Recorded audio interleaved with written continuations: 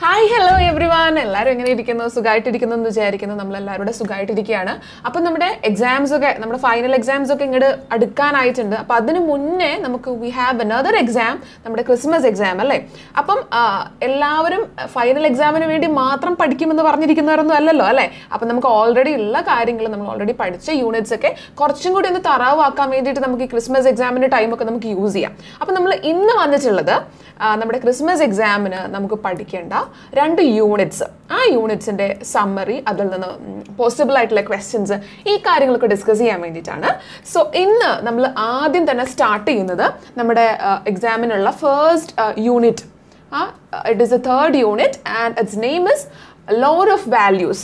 ഈ ഒരു ചാപ്റ്റർ ആയിരിക്കും, ഈ ഒരു യൂണിറ്റ് ആയിരിക്കും നമ്മൾ ഡിസ്കസ് ചെയ്യുക. ഇതിൽ നമുക്ക് ആസ് യു ഓൾ നോ നമുക്ക് 3 ചാപ്റ്റേഴ്സ് ആണുള്ളത്. The best investment I ever made by A.J. Cronin, it's an anecdote. പിന്നെ ഉള്ളത് the danger of A single story. ഇത് രണ്ടും പ്രോസ് റൈറ്റിംഗ്സ് ആണ് and it is written by ചിമ്മമന്ദ. പിന്നെ ഉള്ളത് വി ഹാവ് എ പോം and it is the Ballad of Father Galligan written by W.B. Yeats. അപ്പം ഇത്രയും കാര്യങ്ങളാണ്. ബുദ്ധിമുട്ടുള്ള ചാപ്റ്റേഴ്സ് ഒന്നുമില്ല, വളരെ ഈസി ആയിട്ട് പെട്ടെന്ന് ക്വിക്കായിട്ട് നമുക്ക് പഠിച്ചെടുക്കാവുന്ന കാര്യങ്ങൾ മാത്രമേ ഇതിൽ വരുന്നുള്ളൂ. അപ്പം നമ്മൾ ആദ്യം തന്നെ will just deal with the first pros writing, the best investment I ever made by doctor A.J. Cronin. Okay, let's get started. ഇതിൽ ഇപ്പം നമ്മൾ യൂണിറ്റിന്റെ ടൈറ്റിൽ നമ്മൾ കണ്ടിരുന്നു, ലോസ് ഓഫ് വാല്യൂസ് എന്നാണ് പറഞ്ഞിരിക്കുന്നത്. Loss of values. നമ്മൾ ലോർ LORE ലോസ് എന്ന് കേൾക്കുമ്പോൾ തന്നെ നമുക്ക് മനസ്സിലാവും, നമ്മൾ ഫോക്ക് ലോറിനെ പറ്റിയൊക്കെ കേൾക്കാറുണ്ട് അല്ലേ, ഒരു നാടോടി കഥ. അപ്പം ഇതും it's A kind of story, loss of values, stories that talk about values. നമുക്ക് നമ്മുടെ വാല്യൂസ്, അതായത് ഇപ്പം വാല്യൂസ് എന്ന് പറയുമ്പോൾ ഒന്നുകിൽ നമുക്ക് എന്താണ് ഒരു എംപതി, സിമ്പതി, മറ്റുള്ളവരോട് തോന്നുന്ന വികാരങ്ങൾ, അങ്ങനത്തെ തന്നെയാണ് നമ്മൾ വാല്യൂസ്, ഒരു humanity.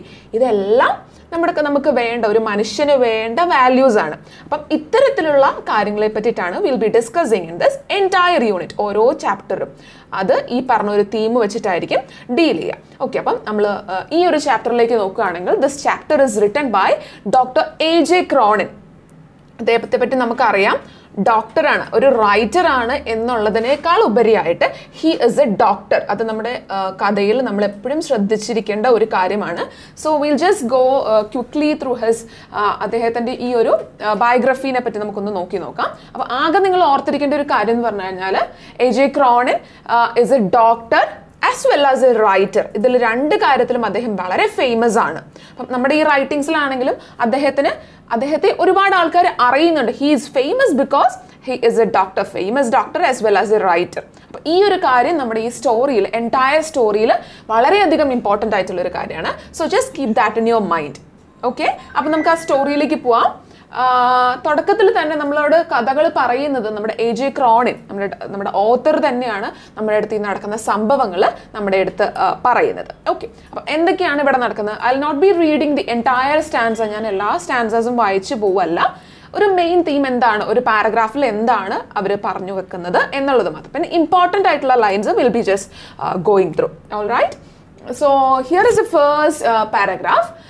On the second day out from New York, while making the round of the promenade deck, I suddenly became aware that one of the passengers was watching me closely, following me with his gaze. അപ്പം നമ്മുടെ story നടക്കുന്നതെന്ന് പറഞ്ഞു കഴിഞ്ഞാൽ ഒരു ഷിപ്പിൻ്റെ പ്രോമിനേറ്റ് ഡെക്കിൽ, അതായത് ആൾക്കാരൊക്കെ rest ചെയ്യുന്ന, relax ചെയ്യുന്ന ഒരു സ്പേസിലാണ് നമ്മുടെ ഈ സ്റ്റോറി ബിഗിൻ ചെയ്യുന്നത്. അപ്പം സ്റ്റോറി നടക്കുന്നത് ഈ കപ്പൽ യാത്ര തുടങ്ങി ന്യൂയോർക്കിൽ നിന്ന് സ്റ്റാർട്ട് ചെയ്തിട്ടുള്ള ഈ ഒരു ഷിപ്പ് ജേർണി അതിൻ്റെ 2ാമത്തെ ദിവസത്തിലാണ് നിൽക്കുന്നത്. അവിടെയാണ് നമ്മൾ ഈ കഥ നമ്മൾ കണ്ടു തുടങ്ങുന്നത്. ഓക്കെ, അപ്പം ഇവിടെ നമ്മുടെ ഡോക്ടർ A.J. Cronin, അദ്ദേഹം ഇതിലെ ഒരു ട്രാവലറാണ്, അവിടെ ആ ഷിപ്പിൽ ട്രാവൽ ചെയ്തുകൊണ്ടിരിക്കുന്ന ഒരാളാണ്. അപ്പം അദ്ദേഹം ഫേമസ് ആണെന്ന് നമ്മൾ ഓൾറെഡി പറഞ്ഞു, റൈറ്റർ ആണ്, അതുകൊണ്ട് തന്നെ ആൾക്കാർ റെക്കഗ്നൈസ് ചെയ്യുന്ന ഒരാളാണ്. അപ്പം അദ്ദേഹത്തിന് ഒരു ഫീൽ ഉണ്ടാവുകയാണ്, തന്നെ കുറേ നേരമായിട്ട് ആരോ വാച്ച് ചെയ്യുന്നുണ്ട്, തന്നെ ആരോ ക്ലോസ് ആയിട്ട് ഒബ്സർവ് ചെയ്യുന്നുണ്ട് എന്നുള്ള ഒരു ഫീല് നമ്മൾ ഡോക്ടർ A.J. Cronin കിട്ടുകയാണ്. അപ്പോൾ അദ്ദേഹം എന്താണ് ചെയ്തത്? I wanted to rest to avoid the ടെഡിയം of casual and importunate ship board contacts. അപ്പം അദ്ദേഹം എന്ത് ചെയ്തു? ഇനിയിപ്പം കപ്പലാവും ഫേമസ് ആയിട്ടുള്ള ആൾക്കാർ നമ്മൾ എന്താണ് സെലിബ്രിറ്റീസിൻ്റെ ഒക്കെ അടുത്ത് ഫാൻസ് ഒക്കെ വരാറില്ലേ. അപ്പോൾ അതുപോലെ തന്നെ ഫേമസ് ആയിട്ടുള്ള ഒരു റൈറ്ററുടെ അടുത്ത് ഒരുപാട് ആൾക്കാർ അദ്ദേഹത്തോട് സംസാരിക്കാനൊക്കെ താല്പര്യമുള്ള ആൾക്കാരൊക്കെ ഡെഫിനറ്റ്ലി ഉണ്ടാവും. അപ്പം ഇദ്ദേഹത്തിന് ഇങ്ങനെ അൺവാണ്ടഡ് ആയിട്ടുള്ള ഈ കോണ്ടാക്ട്സ് ഒന്നും ഉണ്ടാക്കുന്നതിനോട് വളരെ വലിയ താല്പര്യമൊന്നും ഉള്ള ഒരാളല്ല. അപ്പം ഇതൊക്കെ വളരെ ബോറിംഗ് ആണെന്നാണ് നമ്മുടെ ക്രോണിൻ്റെ ഒരു മനോഭാവം. അതുകൊണ്ട് തന്നെ അദ്ദേഹം തന്നെ ആരൊക്കെയോ ഒബ്സർവ് ചെയ്യുന്നുണ്ടെന്ന് മനസ്സിലാക്കിയിട്ടും അവരെ അധികം കാര്യമായിട്ട് അവർക്കൊരു അറ്റൻഷൻ കൊടുക്കാൻ നോക്കിയിട്ടില്ല. ഇനി അങ്ങനെ കൊടുത്തു കഴിഞ്ഞാൽ തന്നെ അവർ പെട്ടെന്ന് തൻ്റെ അടുത്തേക്ക് ഇവരും തന്നെ അപ്രോച്ച് ചെയ്യും എന്നുള്ള ഒരു വറി. അതുകൊണ്ടാണ് അദ്ദേഹം അവരുടെ അടുത്ത് ആ ഒരു ഡിസ്റ്റൻസ് കീപ്പ് ചെയ്ത് നിൽക്കുന്നത്. So that is all about the first paragraph. ഇനി coming to the second paragraph, yet there was nothing ഇമ്പോർട്ടനേറ്റ് about him. On the contrary, he seemed affected by a troubled, rather touching diffidence. അപ്പോൾ അദ്ദേഹത്തെ ഒരാൾ നോക്കിക്കൊണ്ടിരിക്കുന്നു എന്ന് നമ്മൾ പറഞ്ഞു.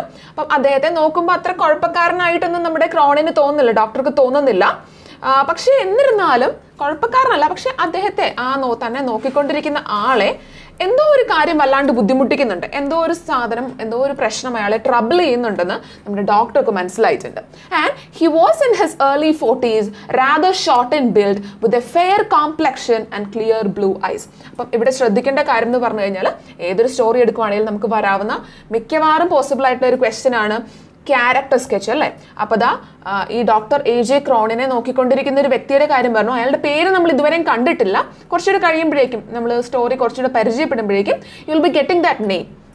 അപ്പം അദ്ദേഹത്തിൻ്റെ ഒരു ക്യാരക്ടർ സ്കെച്ചാണ് നിങ്ങളുടെ അടുത്ത് ചോദിക്കുന്നതെങ്കിൽ you can add all these things. ഇപ്പം ഈ പറഞ്ഞിട്ടുള്ള കാര്യങ്ങൾ നിങ്ങൾക്ക് ജസ്റ്റ് ആഡ് ചെയ്ത് കൊടുക്കാവുന്നേ ഉള്ളൂ. I just point out what is important in that. അപ്പം അതിലെന്താണ് ഇമ്പോർട്ടൻ്റ് ആയിട്ടുള്ള കാര്യം നമുക്ക് നോക്കി നോക്കാം. ഓക്കെ, അദ്ദേഹത്തിൻ്റെ കോംപ്ലക്ഷൻ നോക്കിയേ. He was in his early 40s. അപ്പോൾ ആ വ്യക്തി അയാളുടെ ഏതാണ്ട് ഒരു 40 വയസ്സ് പ്രായമൊക്കെ തോന്നിക്കുന്ന ഒരാളായിരുന്നു. And rather short in build. എന്താ ഷോർട്ട് ഇൻ ബിൽഡ്?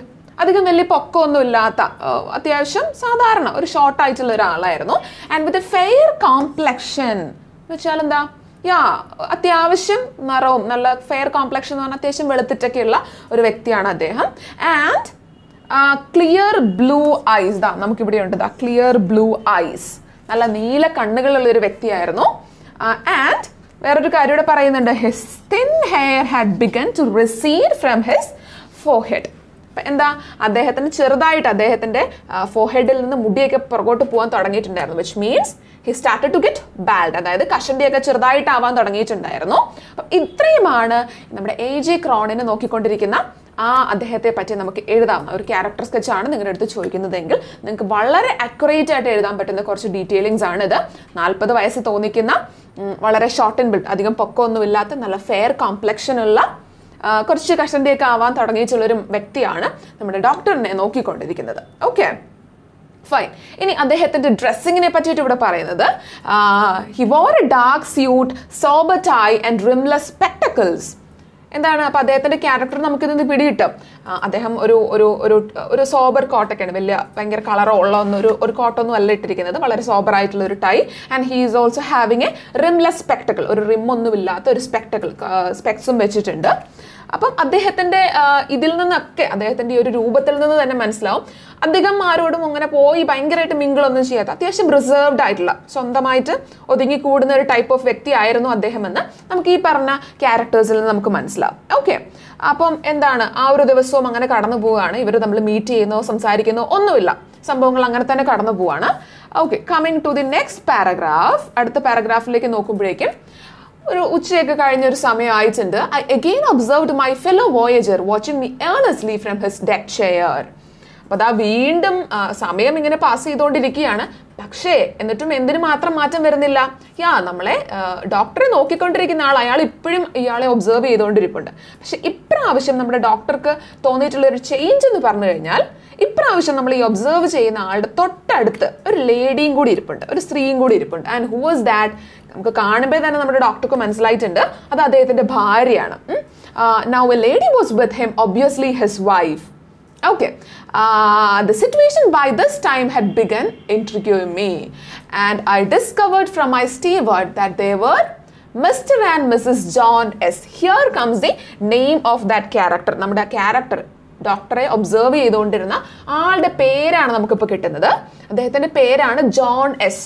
ഇത് നമ്മുടെ ഡോക്ടർ മനസ്സിലാക്കുന്നത് ആ ഷിപ്പിൽ വർക്ക് ചെയ്യുന്ന ഒരു സ്റ്റാഫിൻ്റെ അടുത്ത് നിന്നാണ് ഇദ്ദേഹം നമ്മുടെ ജോൺ എസ് എന്ന് പറയുന്നത് ക്യാരക്ടറാണ് തന്നെ ഇത്രയും നേരം ഒബ്സർവ് ചെയ്തുകൊണ്ടിരുന്നത് എന്നൊക്കെ നമ്മുടെ ഡോക്ടർക്ക് മനസ്സിലാവുന്നത്. ഓക്കെ, ജോൺ എസ് എന്നാണ്, mister and Mrs John S. Okay, അപ്പം നമുക്കും ക്യൂരിയോസിറ്റി ഉണ്ടാവും, എന്തിനാണ് ഇത്രയും നേരമായിട്ട് നമ്മുടെ മിസ്റ്റർ ജോണും അദ്ദേഹത്തിൻ്റെ വൈഫും ഇയാളെ നമ്മുടെ ഡോക്ടർ എന്തിനായിരിക്കും ഇത്രയും നോക്കിക്കൊണ്ടിരിക്കുന്നത്?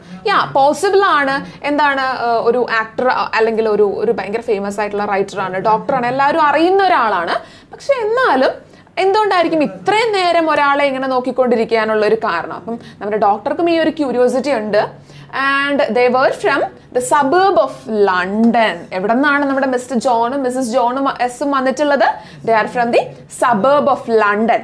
ലണ്ടനിലെ ഒരു കുറച്ച് ഉള്ളിലേക്കുള്ള ഒരു പ്രദേശത്ത് നിന്നാണ് നമ്മുടെ ജോൺ എസും അദ്ദേഹത്തിൻ്റെ വൈഫും എത്തിയിട്ടുള്ളത്. ഓക്കെ, ഇനി അപ്പോൾ നമ്മുടെ ഡോക്ടർക്ക് ക്യൂരിയോസിറ്റി ഉണ്ട്, എന്താണ് ഇവർ എന്തുകൊണ്ടാണ് എന്നെ അപ്രോച്ച് ചെയ്യാൻ വേണ്ടിയിട്ട് നോക്കുന്നത്? ആ ഒരു ക്യൂരിയോസിറ്റി നമ്മുടെ ഡോക്ടർക്ക് ഉണ്ട്. With a firm pressure, however, on our final evening at sea, Mrs. John has decided the matter. അപ്പോൾ ഇതാ നമ്മുടെ ഷിപ്പ് ജേർണിയൊക്കെ ഏതാണ്ട് ഓൾമോസ്റ്റ് അവസാനിക്കാനായിട്ടുണ്ട്. അപ്പോൾ ഇതുവരെയും ഇവർ തമ്മിൽ സംസാരിച്ചിട്ടില്ല. ആൻഡ് ഫൈനലി ആര് കടന്നു വന്നു? ഡിസിഷൻ എടുക്കാൻ അവസാനം നമ്മുടെ ആര് വേണ്ടി വന്നു? നമ്മുടെ വൈഫ് മിസ്സസ് ജോൺ എസ് തന്നെ വേണ്ടി വന്നു. അപ്പോൾ അവർ തീരുമാനിച്ചു എങ്ങനെയെങ്കിലും തൻ്റെ ഹസ്ബൻഡിനെ കൊണ്ട് നമ്മുടെ ഡോക്ടറെ ഒന്ന് മീറ്റ് ചെയ്യിപ്പിക്കണം. അപ്പോൾ അവരെന്ത് ചെയ്തു? She urged her husband towards me as I passed along the deck. അപ്പം ഞാൻ ഡോക്ടർ ഇവരെ പാസ് ചെയ്ത് പോകുന്ന ടൈമിൽ നമ്മുടെ വൈഫ് പറഞ്ഞു, മനുഷ്യ നിങ്ങൾ വേഗം ചെന്ന് അദ്ദേഹത്തിൻ്റെ അടുത്ത് മിണ്ട, അല്ലെങ്കിൽ നമുക്ക് ഇനി ഒരു ചാൻസ് കിട്ടില്ല, you will be losing that chance to meet him. അങ്ങനെ നമ്മുടെ വൈഫിൻ്റെ നിർബന്ധം കാരണം എന്ത് ചെയ്തു? നമ്മുടെ മിസ്റ്റർ ജോണ് ആരെ പോയി മീറ്റ് ചെയ്തു? നമ്മുടെ ക്രോണിൻ ഡോക്ടറെ പോയിട്ട് മീറ്റ് ചെയ്യാണ്. ഓക്കെ, ദെൻ നമുക്ക് നോക്കി നോക്കാം എന്താണ് പിന്നെ സംഭവിക്കുന്നതെന്ന്.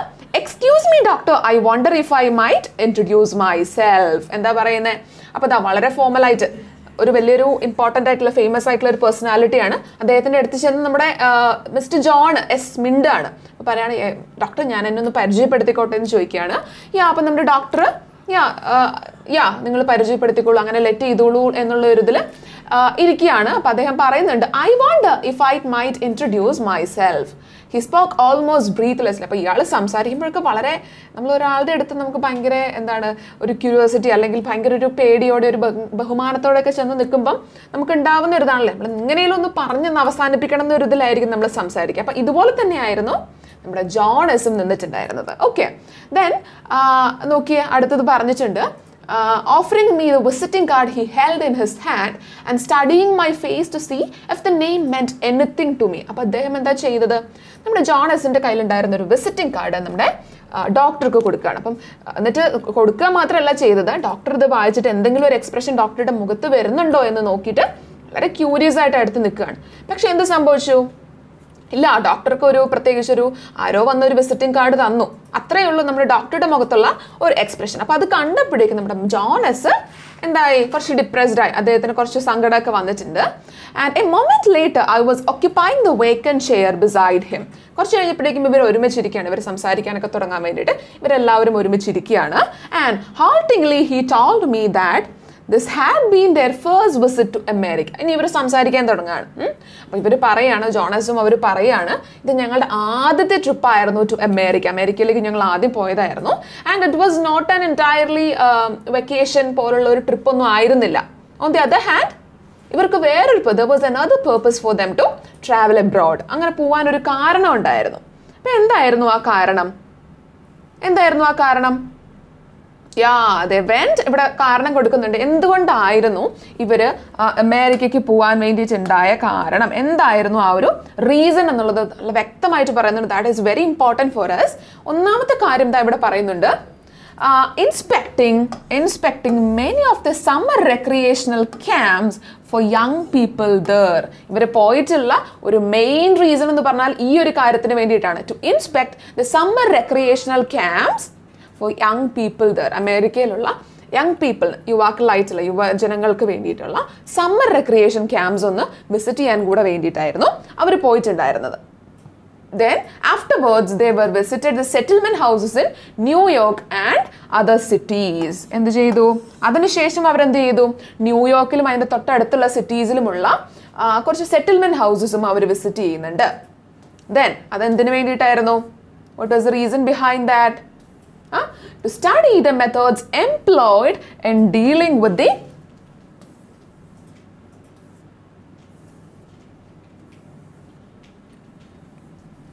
ഓക്കെ. എന്തിനാണ് ഇവർ ഈ പറഞ്ഞ സെറ്റിൽമെന്റ് ഹൗസസ് ഒക്കെ കാണാൻ വേണ്ടിയിട്ട് പോയത്? ഒരു കാര്യം ഇത് എപ്പോഴും ഓർത്തിരിക്കണം, നമ്മുടെ ചാപ്റ്ററിൽ വളരെ ഇമ്പോർട്ടൻ്റ് ആയിട്ടുള്ള കാര്യമാണ് ഇവിടെ വരെയുള്ളത്. എന്തിനാ അവർ ഈ സെറ്റിൽമെന്റ് ഹൗസസ് ഒക്കെ കാണാൻ വേണ്ടിയിട്ട് പോയത്? To study the methods employed in dealing with the cases of backward, maladjusted and delinquent youth. അപ്പോൾ ഇവർ പോയത് രണ്ടാമത്തെ ഒരു പേർപ്പസ് എന്ന് പറയുന്നത്, ഒന്നാമത്തത് ബാക്ക്വേർഡ് ആയിട്ടുള്ള സ്റ്റുഡൻസ് അവരെയും അതുപോലെ തന്നെ മാലഡ്ജസ്റ്റഡ് ആയിട്ടുള്ള, അതായത് സൊസൈറ്റിയുമായിട്ട് ഒരു തരത്തിലും ഒത്തുപോവാത്ത, മെന്റലി കുറച്ചുകൂടി ഡൗൺ ആയിട്ടുള്ള, സൊസൈറ്റിയുമായിട്ട് ഒരു തരത്തിലും മിങ്കിൾ ചെയ്ത് പോവാത്ത കുറച്ച് കുട്ടികളും, അതുപോലെ തന്നെ ഡെലിക്വന്റ് യൂത്ത്, അതായത് കുറ്റകൃത്യങ്ങൾ, ക്രൈംസ് ഒക്കെ ചെയ്യുന്ന ചെറിയ കുട്ടികൾ ഉണ്ടാവുമല്ലോ. അപ്പൊ അവരെയൊക്കെ എങ്ങനെയാണ് ഇവർ ഡീല് ചെയ്യുന്നത്, എങ്ങനെയാണ് ഈ കേസസ് ഒക്കെ അവർ ഡീല് ചെയ്യുന്നത് എന്നുള്ള കാര്യങ്ങളും പഠിക്കാൻ വേണ്ടിയിട്ടായിരുന്നു ഇവർ ആ സെറ്റിൽമെന്റ് ഹൗസസ് വിസിറ്റ് ചെയ്തിട്ടുള്ളത്. ഓക്കെ, അപ്പൊ I hope it's clear for you. അമേരിക്കയ്ക്ക് ഇവർ പോയതിന് ഈ പറഞ്ഞ പേർപ്പസസ് ആണ് ഉള്ളത്. Okay, then coming to the next one. നോക്കിയേ, there was in his voice and manner, indeed in his whole personality, a genuine enthusiasm that was disarming. അപ്പോൾ ഇതൊക്കെ പറയുമ്പോഴേക്കും നമ്മുടെ ജോണസിന്റെ ഒരു ആറ്റിറ്റ്യൂഡിൽ തന്നെ, ആ ഒരു പേഴ്സണാലിറ്റിയിൽ തന്നെ വളരെ ഒരു എന്തൂസിയാസ്റ്റിക് അല്ലെങ്കിൽ ഒരു ഷാമിങ് ആയിട്ടുള്ള ഒരു ക്യാരക്ടർ നമ്മുടെ ഡോക്ടർക്ക് മനസ്സിലാവുന്നുണ്ട്. അത്രയും നല്ലൊരു കാര്യമാണ് അദ്ദേഹം ചെയ്യുന്നത്. അപ്പം ഇതൊക്കെ കേട്ടപ്പോഴേക്കും നമ്മുടെ ഡോക്ടർക്ക് എന്തിഷ്ടമായി? നമ്മുടെ മിസ്റ്റർ ജോണിനെയും അദ്ദേഹത്തിന്റെ വൈഫിനെയും ഇഷ്ടമായി. ഇനി അവരെന്താ ചെയ്യുന്നത്, ആരാണ് മിസ്റ്റർ ജോൺ എന്നൊക്കെ ഉള്ളത് നമുക്കൊന്ന് നോക്കാം. Yes, I found myself liking him instinctively. Then അദ്ദേഹത്തിന്റെ പ്രൊഫഷൻ പറയാണ്, he was by profession a solicitor. നമ്മുടെ ജോണസ് ആരായിരുന്നു? he was a solicitor, ഒരു ലോയർ ആയിരുന്നു by profession. But in addition to his practice in courts, കോർട്സിൽ പോയി practice ചെയ്യുന്നതിന് പകരം lawyers ആകുമ്പോൾ വീട്ടിൽ വെറുതെ ഇരിക്കുകയായിരിക്കും അല്ലേ, കോർട്ടുകളിലൊക്കെ പോയിട്ട് they'll be having cases, they'll be dealing with that cases. അപ്പം അതിൻ്റെ കൂട്ടത്തിൽ തന്നെ he was also the founder or the director of a charitable organization devoted to the care of boys and girls, mostly from city slums. എന്താണ്? അപ്പോൾ ഒരു lawyer എന്നുള്ളതിനേക്കാളും കൂടുതലായിട്ട് അദ്ദേഹം ഒരു പ്രവൃത്തിയും കൂടി ചെയ്തിരുന്നു. he was the director of a charitable organization, ഒരു ചാരിറ്റബിൾ ഓർഗനൈസേഷൻ്റെ ഒരു ഡയറക്ടറും കൂടിയായിരുന്നു. എന്തിനുള്ള ചാരിറ്റബിൾ ഓർഗനൈസേഷൻ ആയിരുന്നു? ആരും നോക്കാനില്ലാത്ത കോളനികളിലൊക്കെ വളരുന്ന ആൺകുട്ടികളും പെൺകുട്ടികളും ഒക്കെ ഉണ്ടല്ലോ, ചെറിയ കുട്ടികളൊക്കെ ഉണ്ടാവും. അപ്പം അവരെ ടേക്ക് കെയർ ചെയ്യാനുള്ള ഒരു ഓർഗനൈസേഷൻ്റെ ഹെഡും കൂടിയായിരുന്നു നമ്മുടെ ജോണസ് എന്ന് പറയുന്നത്. ഓക്കെ, ദെൻ അപ്പം ഇദ്ദേഹത്തിൻ്റെ അടുത്ത് കൂടുതൽ സംസാരിച്ചപ്പോഴേക്കും, നമ്മുടെ ജോണസിൻ്റെ അടുത്ത് കൂടുതൽ സംസാരിച്ചപ്പോഴേക്കും ആർക്ക്? നമ്മുടെ ഡോക്ടർക്ക് അദ്ദേഹത്തെ പറ്റി വളരെ ക്ലിയർ ആയിട്ടുള്ള ഒരു ഐഡിയ കിട്ടിയിട്ടുണ്ട്. I learned how they took derelict adolescents from the juvenile courts and placing them in a healthy environment, head them to mind and body and send them back to the world. അപ്പോൾ അവർ ചെയ്തിരുന്ന വളരെ നല്ല ഒരു പ്രവൃത്തിയായിരുന്നു. എന്ത്? Juvenile courts എന്ന് വെച്ചാൽ നമ്മുടെ നാട്ടിൽ നമ്മൾ പറയില്ലേ ദുർഗുണ പരിഹാര പാഠശാല, അതായത് കുട്ടികൾ, ചെറിയ കുട്ടികളൊക്കെ, പ്രായപൂർത്തിയാവാത്ത കുട്ടികളൊക്കെ ക്രൈം ചെയ്തിട്ടുണ്ടെങ്കിൽ നമ്മൾ ജയിലിലേക്കായിരിക്കില്ല, ഈ പറഞ്ഞ സെൻറ്ററിലേക്കായിരിക്കും നമ്മൾ അയക്കുന്നുണ്ടാവും. അപ്പം അവിടെ നിന്ന് ശിക്ഷയൊക്കെ കഴിഞ്ഞ് ഇറങ്ങി വരുന്ന കുട്ടികളെ ആരും വലിയ കാര്യമായിട്ട് ട്രീറ്റ് ചെയ്യൊന്നുമില്ല. അല്ലാണ്ട് അവർ കുട്ടികളാണ് അല്ലെങ്കിൽ അവർക്ക് അറിവില്ലാഞ്ഞിട്ടാണ് ഇത് ചെയ്തതെന്നൊന്നും ആരും ഒരിക്കലും പരിഗണിക്കാറൊന്നുമില്ല. അപ്പം അവരൊരു ക്രൈം കുറ്റവാളികൾ തന്നെയാണ്, ക്രിമിനൽസ് ആണ് എന്നുള്ള രീതിയിൽ തന്നെയാണ് the entire world will be treating dum. അപ്പം in order to take care of these children those are coming out of juvenile courts, നമ്മുടെ മിസ്റ്റർ ജോൺ ചെയ്തിട്ടുള്ള ഒരു പ്രവൃത്തിയാണ് ഇത്തരത്തിൽ പുറത്തു വരുന്ന ഡെറിലക്റ്റ് ആയിട്ടുള്ള, ആരും നോക്കാനില്ലാതെ അവോയ്ഡഡ് ആയിട്ട് മാർജിനലൈസ്ഡ് ആയിട്ട് നിൽക്കുന്ന കുട്ടികളെ എന്ത് ചെയ്തു? അദ്ദേഹം ഒരു ഹെൽത്തി എൻവയോൺമെൻറ്റ്, നല്ല ഒരു അറ്റ്മോസ്ഫിയറിൽ വളർത്തിക്കൊണ്ടുവരികയാണ്. എന്നിട്ട് എന്ത് ചെയ്തു? അവരൊരു പ്രായമൊക്കെ ആവുമ്പോഴേക്കും he'll be just allowing them to enter into the world. എല്ലാവരെയും പോലെ ഈ കുട്ടികളെയും ലോകത്തിലേക്ക് കൊണ്ടുവരികയാണ് ചെയ്യുന്നത്. And one thing that he gave A special attention to us, ഇതാണ് മെയിൻ ആയിട്ടുള്ളൊരു കാര്യം. They were given training in useful handicraft ഇവരെ വെറുതെ കുറച്ച് നാൾ വന്ന് കൊണ്ടുവന്ന് നോക്കി പുറത്തേക്ക് ഇറക്കി വിടുകയല്ല. ഇവർ കുറച്ച് വലുതായി, ഇവർക്ക് ജീവിക്കാൻ എന്തെങ്കിലും ഒരു മാർഗം വേണം അല്ലേ. അപ്പോൾ ഒന്നും അറിയില്ലാണ്ട് ഇവരെ സൊസൈറ്റിയിലേക്ക് ഇറക്കി വിട്ട് കഴിഞ്ഞാൽ വീണ്ടും ഡെഫിനറ്റ്ലി ഫുഡിനോ അല്ലെങ്കിൽ ഇതിനോ അവരുടെ ആവശ്യമായ കാര്യങ്ങൾക്കോ ഇവർക്ക് വീണ്ടും ക്രിമിനൽസ് ആവേണ്ടി വരും. If they are not having enough skill to live in this society, അവർ വീണ്ടും എന്തിനൊക്കെ പോകും?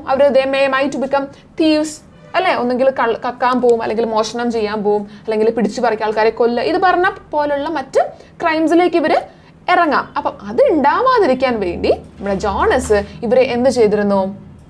He trained them in a special handicraft, ഏതെങ്കിലും ഒരു കൈത്തറി, കൈ കൊണ്ട് ചെയ്യാവുന്ന ഒരു വിദ്യ, ഒരു ജോലി അവരെ ഈ ഒരു ഓർഗനൈസേഷനിൽ നിന്ന് പുറത്തിറങ്ങുമ്പോഴേക്കും അദ്ദേഹം ട്രെയിൻ ചെയ്ത് പഠിപ്പിച്ചിരുന്നു. ഓക്കെ, അപ്പോൾ അത്രയാണ് ഇവിടെ പറയുന്നത്.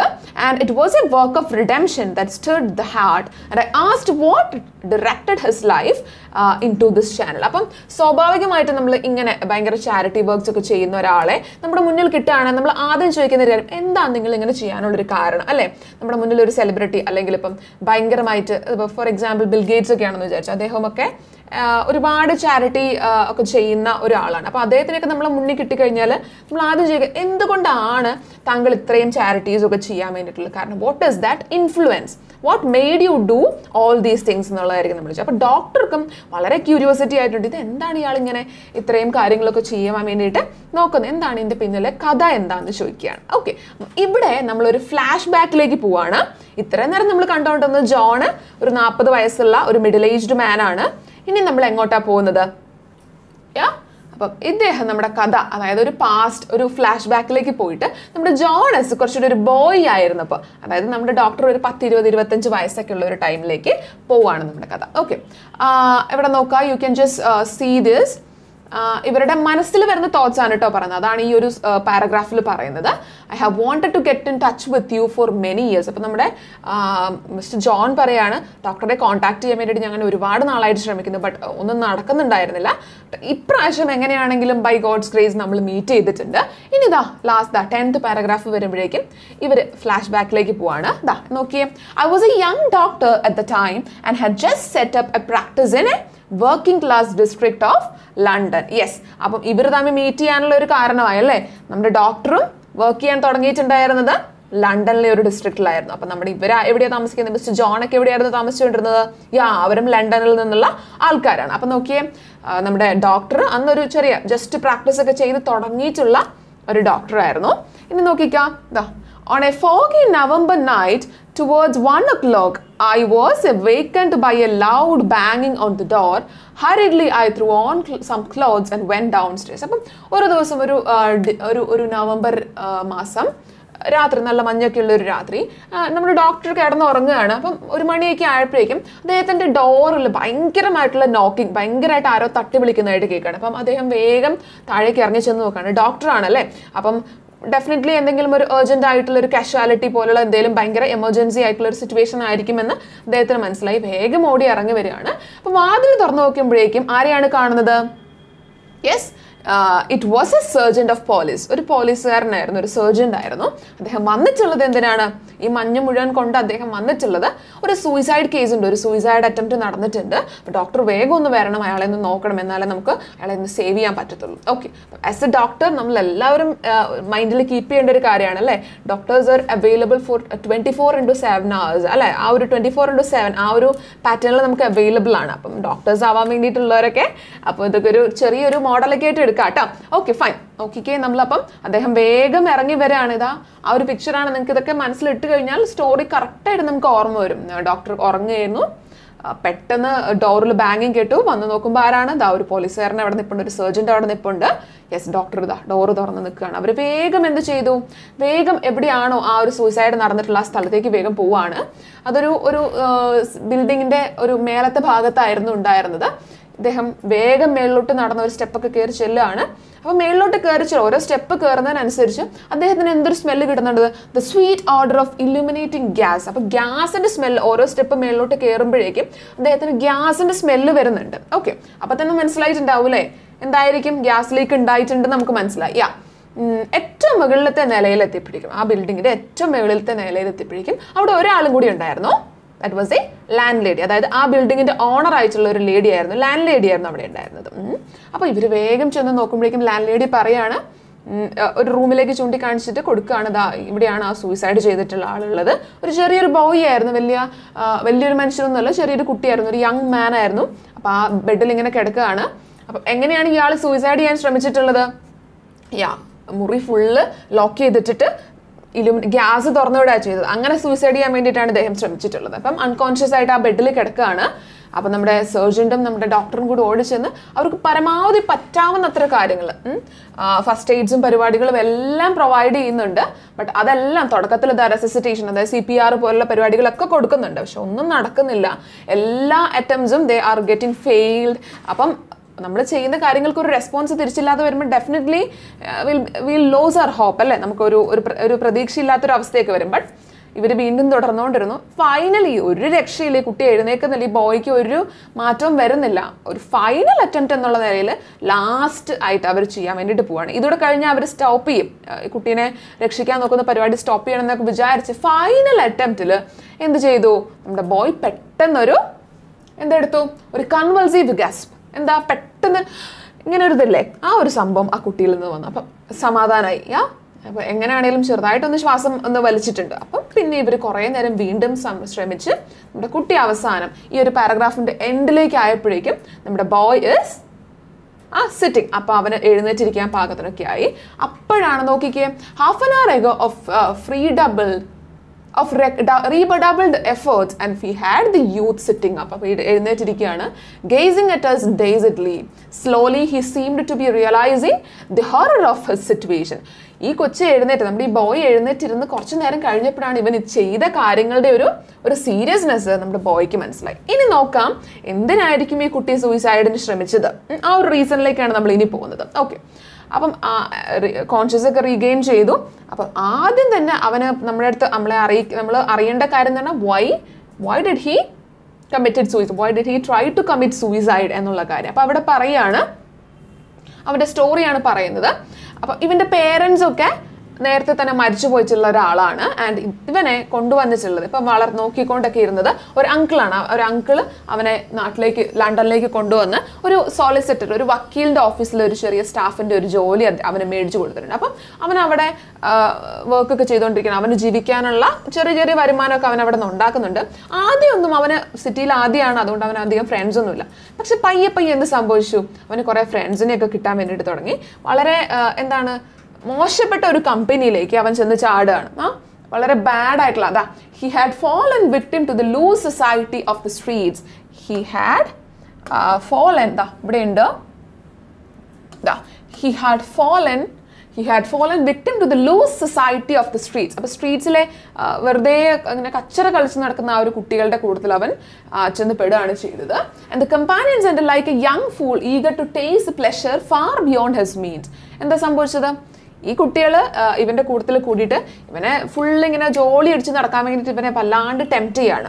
അപ്പം ഇവന് കാര്യം പറഞ്ഞാൽ ഇവൻ്റെ കയ്യിൽ അധികം പൈസയൊന്നുമില്ല, ഇവന് കഷ്ടിച്ച് ജീവിക്കാനുള്ളത് മാത്രമേ അവൻ്റെ ആ ജോലിയിൽ നിന്ന് അവന് കിട്ടുന്നുള്ളൂ. ബട്ട് എന്നാലും ഇവനെ ഭയങ്കരമായിട്ട് കമ്പൽ ചെയ്യാണ്, നീ അങ്ങനെ ചെയ്യുന്നൊക്കെ പറഞ്ഞിട്ട്. ഓക്കെ, അപ്പം അത് കഴിഞ്ഞിട്ട് അവൻ പയ്യെ എന്ത് സംഭവിച്ചു, അവൻ അതിൽ പെട്ടുപോയി. അപ്പോൾ ഇവന് പിന്നെ അവൻ ഗാംബ്ലിംഗ് ഒക്കെ തുടങ്ങി. വെറുതെ ജസ്റ്റ് ചീട്ടുകളി, ഹോസസിനെ വെച്ച് ഹോസ് ഗാംബ്ലിങ്ങും പരിപാടികളും ഒക്കെ തുടങ്ങി. അതായത് ചൂത് കളിക്കുക, അങ്ങനത്തെ നമ്മൾ റമ്മി കളിക്കുക എന്നൊക്കെ പറയില്ല ഇന്നത്തെ കാലത്ത്. അപ്പോൾ അതുപോലത്തെ ഉള്ളൊരു ഗെയിംസിലൊക്കെ അവൻ കളിക്കാൻ വേണ്ടിയിട്ട് തുടങ്ങി. എന്നിട്ടോ അവൻ്റെ കയ്യിലുണ്ടായിരുന്ന സകലമാന സാധനം, he lost all his belongings, എല്ലാ സാധനങ്ങളും അവന് നഷ്ടപ്പെട്ടു. ആൻഡ് ഫൈനലി ഹി ഡിസൈഡഡ്, ഒരു കാര്യം അവൻ ലാസ്റ്റ് തീരുമാനിക്കുകയാണ്, he'll just recoup, അവന് നഷ്ടപ്പെട്ടു പോയത് എല്ലാം തിരിച്ചു പിടിക്കാൻ വേണ്ടിയിട്ട് I will do A final gambling. ഞാൻ ഫൈനലായിട്ട് ഒരു ഗാംബ്ലിംഗ്, ഞാനൊരു പരിപാടിക്ക് ഒരു ഫൈനൽ ഗാംബ്ലിംഗ് ഞാൻ ചെയ്യാം. എന്നിട്ട് എനിക്ക് നഷ്ടപ്പെട്ട എനിക്ക് നഷ്ടപ്പെട്ട പൈസയെല്ലാം ഞാൻ തിരിച്ചു പിടിക്കുമെന്ന് പറഞ്ഞിട്ട്, പക്ഷെ അതിന് കൊടുക്കാനുള്ള പൈസ ഇവൻ്റെ കയ്യിലില്ല. ആൻഡ് എന്താ ചെയ്തത്? അവൻ നമ്മുടെ ആ സോളിസിറ്ററുടെ ഓഫീസിൽ നിന്ന് അവൻ പോയിട്ട് കുറേ ക്യാഷ് കട്ടെടുക്കുകയാണ് ചെയ്തത്. He stall cash from the solicitor's office. അവൻ വർക്ക് ചെയ്യുന്ന അടുത്തുനിന്ന് വളരെ കുറച്ചിട്ട്, ഭയങ്കര എമൗണ്ട് ഒന്നും അല്ല, ഒരു ചെറിയൊരു എമൗണ്ട് അവിടെ നിന്ന് പോയി കട്ടെടുക്കുകയാണ്. ബട്ട് അൺഎക്സ്പെക്റ്റഡ്ലി അല്ലെങ്കിൽ സാഡ്ലി എന്ത് സംഭവിച്ചു? He failed in that final Gamble to. ആ ലാസ്റ്റ് ഗാംബിളിലും ഹി ഫെയിൽഡ്. ഫെയിൽഡ് ചെയ്തു. അപ്പോൾ എന്ത് സംഭവിച്ചു? He was very tensed. അപ്പം ഇവൻ മോഷ്ടിച്ചു, ഇവൻ്റെ കയ്യിൽ ഒന്നുമില്ല. അപ്പോൾ അവൻ ഭയങ്കര ടെൻസ്ഡായി. ഒന്ന് പിടിച്ചു കഴിഞ്ഞു കഴിഞ്ഞാൽ ഇവനെ കോടതി കൊണ്ടുപോകും, അവനെ ശിക്ഷിക്കും, ജയില്, അങ്ങനത്തെ പ്രശ്നങ്ങൾ, അവനെ തൂക്കിക്കൊല്ലും എന്നുള്ളവരെ. ചെറിയ കുട്ടിയാണല്ലേ, അപ്പോൾ അവന് കൂടുതൽ ചിന്തിക്കാനുള്ള ഒരു ഐഡിയ ബോധമൊന്നും അവനില്ല. അപ്പോൾ അവൻ ചിന്തിക്കുന്നത് ഇതിനെന്നെ പിടിച്ചു കൊണ്ടുപോയി തൂക്കിലേറ്റും എന്നൊക്കെയുള്ള ഒരു ചിന്തയാണ് അവന് വരുന്നത്. അപ്പം ഇതൊന്നും എനിക്ക് പറ്റത്തില്ല, അത് സഹിക്കാൻ പറ്റില്ല എന്ന് വിചാരിച്ചിട്ട് ആണ് അവൻ എന്ത് ചെയ്യാൻ പോകുന്നത്? He decided to commit suicide. അപ്പോൾ അതാണ് അവൻ സൂയിസൈഡ് ചെയ്യാൻ വേണ്ടിയിട്ട് എടുത്തിരിക്കുന്ന ആ ഒരു തീരുമാനം. ഓക്കെ, അങ്ങനെയാണ് അവൻ ആ ഗ്യാസ് തുറന്നിട്ട് മരിക്കാനൊക്കെ ശ്രമിക്കുന്നത്. ഓക്കെ, അപ്പോൾ കുറേ നേരത്തേക്ക് ആർക്കും ഒന്നും മിണ്ടാനില്ല. ഈ കഥ കേട്ടുകൊണ്ട് നിൽക്കുന്ന നമ്മുടെ സർജൻ്റ് ഉണ്ട്, ലാൻഡ് ലേഡി ഉണ്ട്, അതുപോലെ നമ്മുടെ ഡോക്ടറും ഉണ്ട്. ഇവർക്ക് ആർക്കും ഒന്നും മിണ്ടാനില്ല. കാരണം ഈ കൊച്ചു ചെയ്തിരിക്കുന്ന വെറും ഒരു മണ്ടത്തരാണ്. ഭയങ്കര വലിയൊരു എമൗണ്ട് ഒന്നും അല്ല ഇവൻ മോഷ്ടിച്ചുള്ളത്. പക്ഷേ കൊച്ചിൻ്റെ ഒരു മനസ്സിൽ ഇവനൊരു ചെറിയ ബോയ് ആണ്, ആ ഒരു മെച്യൂരിറ്റി അവന് ഉണ്ടായിരുന്നുള്ളൂ. അപ്പം കുറച്ച് കഴിഞ്ഞപ്പോഴേക്കും നമ്മുടെ പോലീസുകാരുടെ തനി സ്വഭാവം മുന്നിലേക്ക് വരാൻ തുടങ്ങി. എന്ത് സംഭവിച്ചു? ആദ്യം തന്നെ പോലീസുകാരൻ ഇവനെ കൺസേൺഡ് ആയിട്ട് ചോദിക്കുന്നത്, എന്നിട്ട് എന്ത് നോക്കിയതാ? The sergeant asked how much he had stolen. Sergeant ആദ്യം ചോദിക്കുന്നത്, പോലീസുകാരൻ എപ്പോഴും പോലീസുകാരനാണല്ലേ. അപ്പോൾ നമ്മുടെ പോലീസ് സർജൻ്റ് ആദ്യം ചോദിക്കുന്നത് എന്താ? നീ എത്ര രൂപയാണ് മോഷ്ടിച്ചത്? ജസ്റ്റ് മരണത്തിൽ നിന്ന് രക്ഷപ്പെട്ടിരിക്കുന്ന എഴുന്നേറ്റിരിക്കുന്ന പയ്യൻ്റെ അടുത്ത്, നമ്മുടെ ഈ ചെക്കൻ്റെ അടുത്ത് നമ്മുടെ സർജൻ്റ് ആദ്യം ചോദിക്കുന്നത് എത്ര രൂപയാണ് നീ മോഷ്ടിച്ചതെന്നാ. ഓക്കെ, അപ്പോൾ അവൻ ആ എമൗണ്ട് പറയുന്നുണ്ട്, 7 pounds 10 shillings. The answer sounded pitiful. എന്ന് വെച്ചാൽ 7 pounds and 10 shillings എന്ന് പറഞ്ഞാൽ വളരെ സ്മോൾ ഒരു എമൗണ്ട് ആണ്. നമ്മുടെ നാട്ടിൽ വലിയൊരു വിലയൊന്നും ഉള്ള ഒരു പൈസയൊന്നും അല്ല, ചെറിയൊരു എമൗണ്ട് ആണ്. അത് കേട്ടപ്പോൾ തന്നെ എല്ലാവർക്കും സങ്കടമാണ്. ഇത്രയും ചെറിയൊരു പൈസയ്ക്ക് വേണ്ടിയിട്ടാണല്ലോ ഇവൻ സൂയിസൈഡ് ചെയ്യാൻ വേണ്ടിയിട്ട് നോക്കിയതെന്നാണ് എല്ലാവരും ആലോചിക്കുന്നത്. ഓക്കെ, ദെൻ ഒരു കുറച്ച് നേരത്തെ ഒരു ഗ്യാപ്പിന് ശേഷം 3 ആൾക്കാരും ഡിസൈഡ് ചെയ്യാണ് ഇവനെ ഒന്നുകിൽ എന്ത് ചെയ്യാം, വേഗം പോയി പോലീസിന് പിടിച്ചു കൊടുത്തു കഴിഞ്ഞ് കഴിഞ്ഞാൽ കാശ് മോഷ്ടിച്ചു എന്നുള്ളതിൻ്റെ കേസ് വന്നു, ഇതിനൊക്കെ സൂയിസൈഡ് കമ്മിറ്റ് ചെയ്യാൻ നോക്കി, എല്ലാം കൂടിയായിട്ട് പ്രശ്നമാവും. പക്ഷേ നമ്മുടെ ഈ 3 ആൾക്കാർ, നമ്മുടെ sergeant, doctor and land lady, അവർ 3 പേരും ഒരു റിസ്കി ആയിട്ടുള്ള ഡിസിഷനാണ് എടുക്കുന്നത്.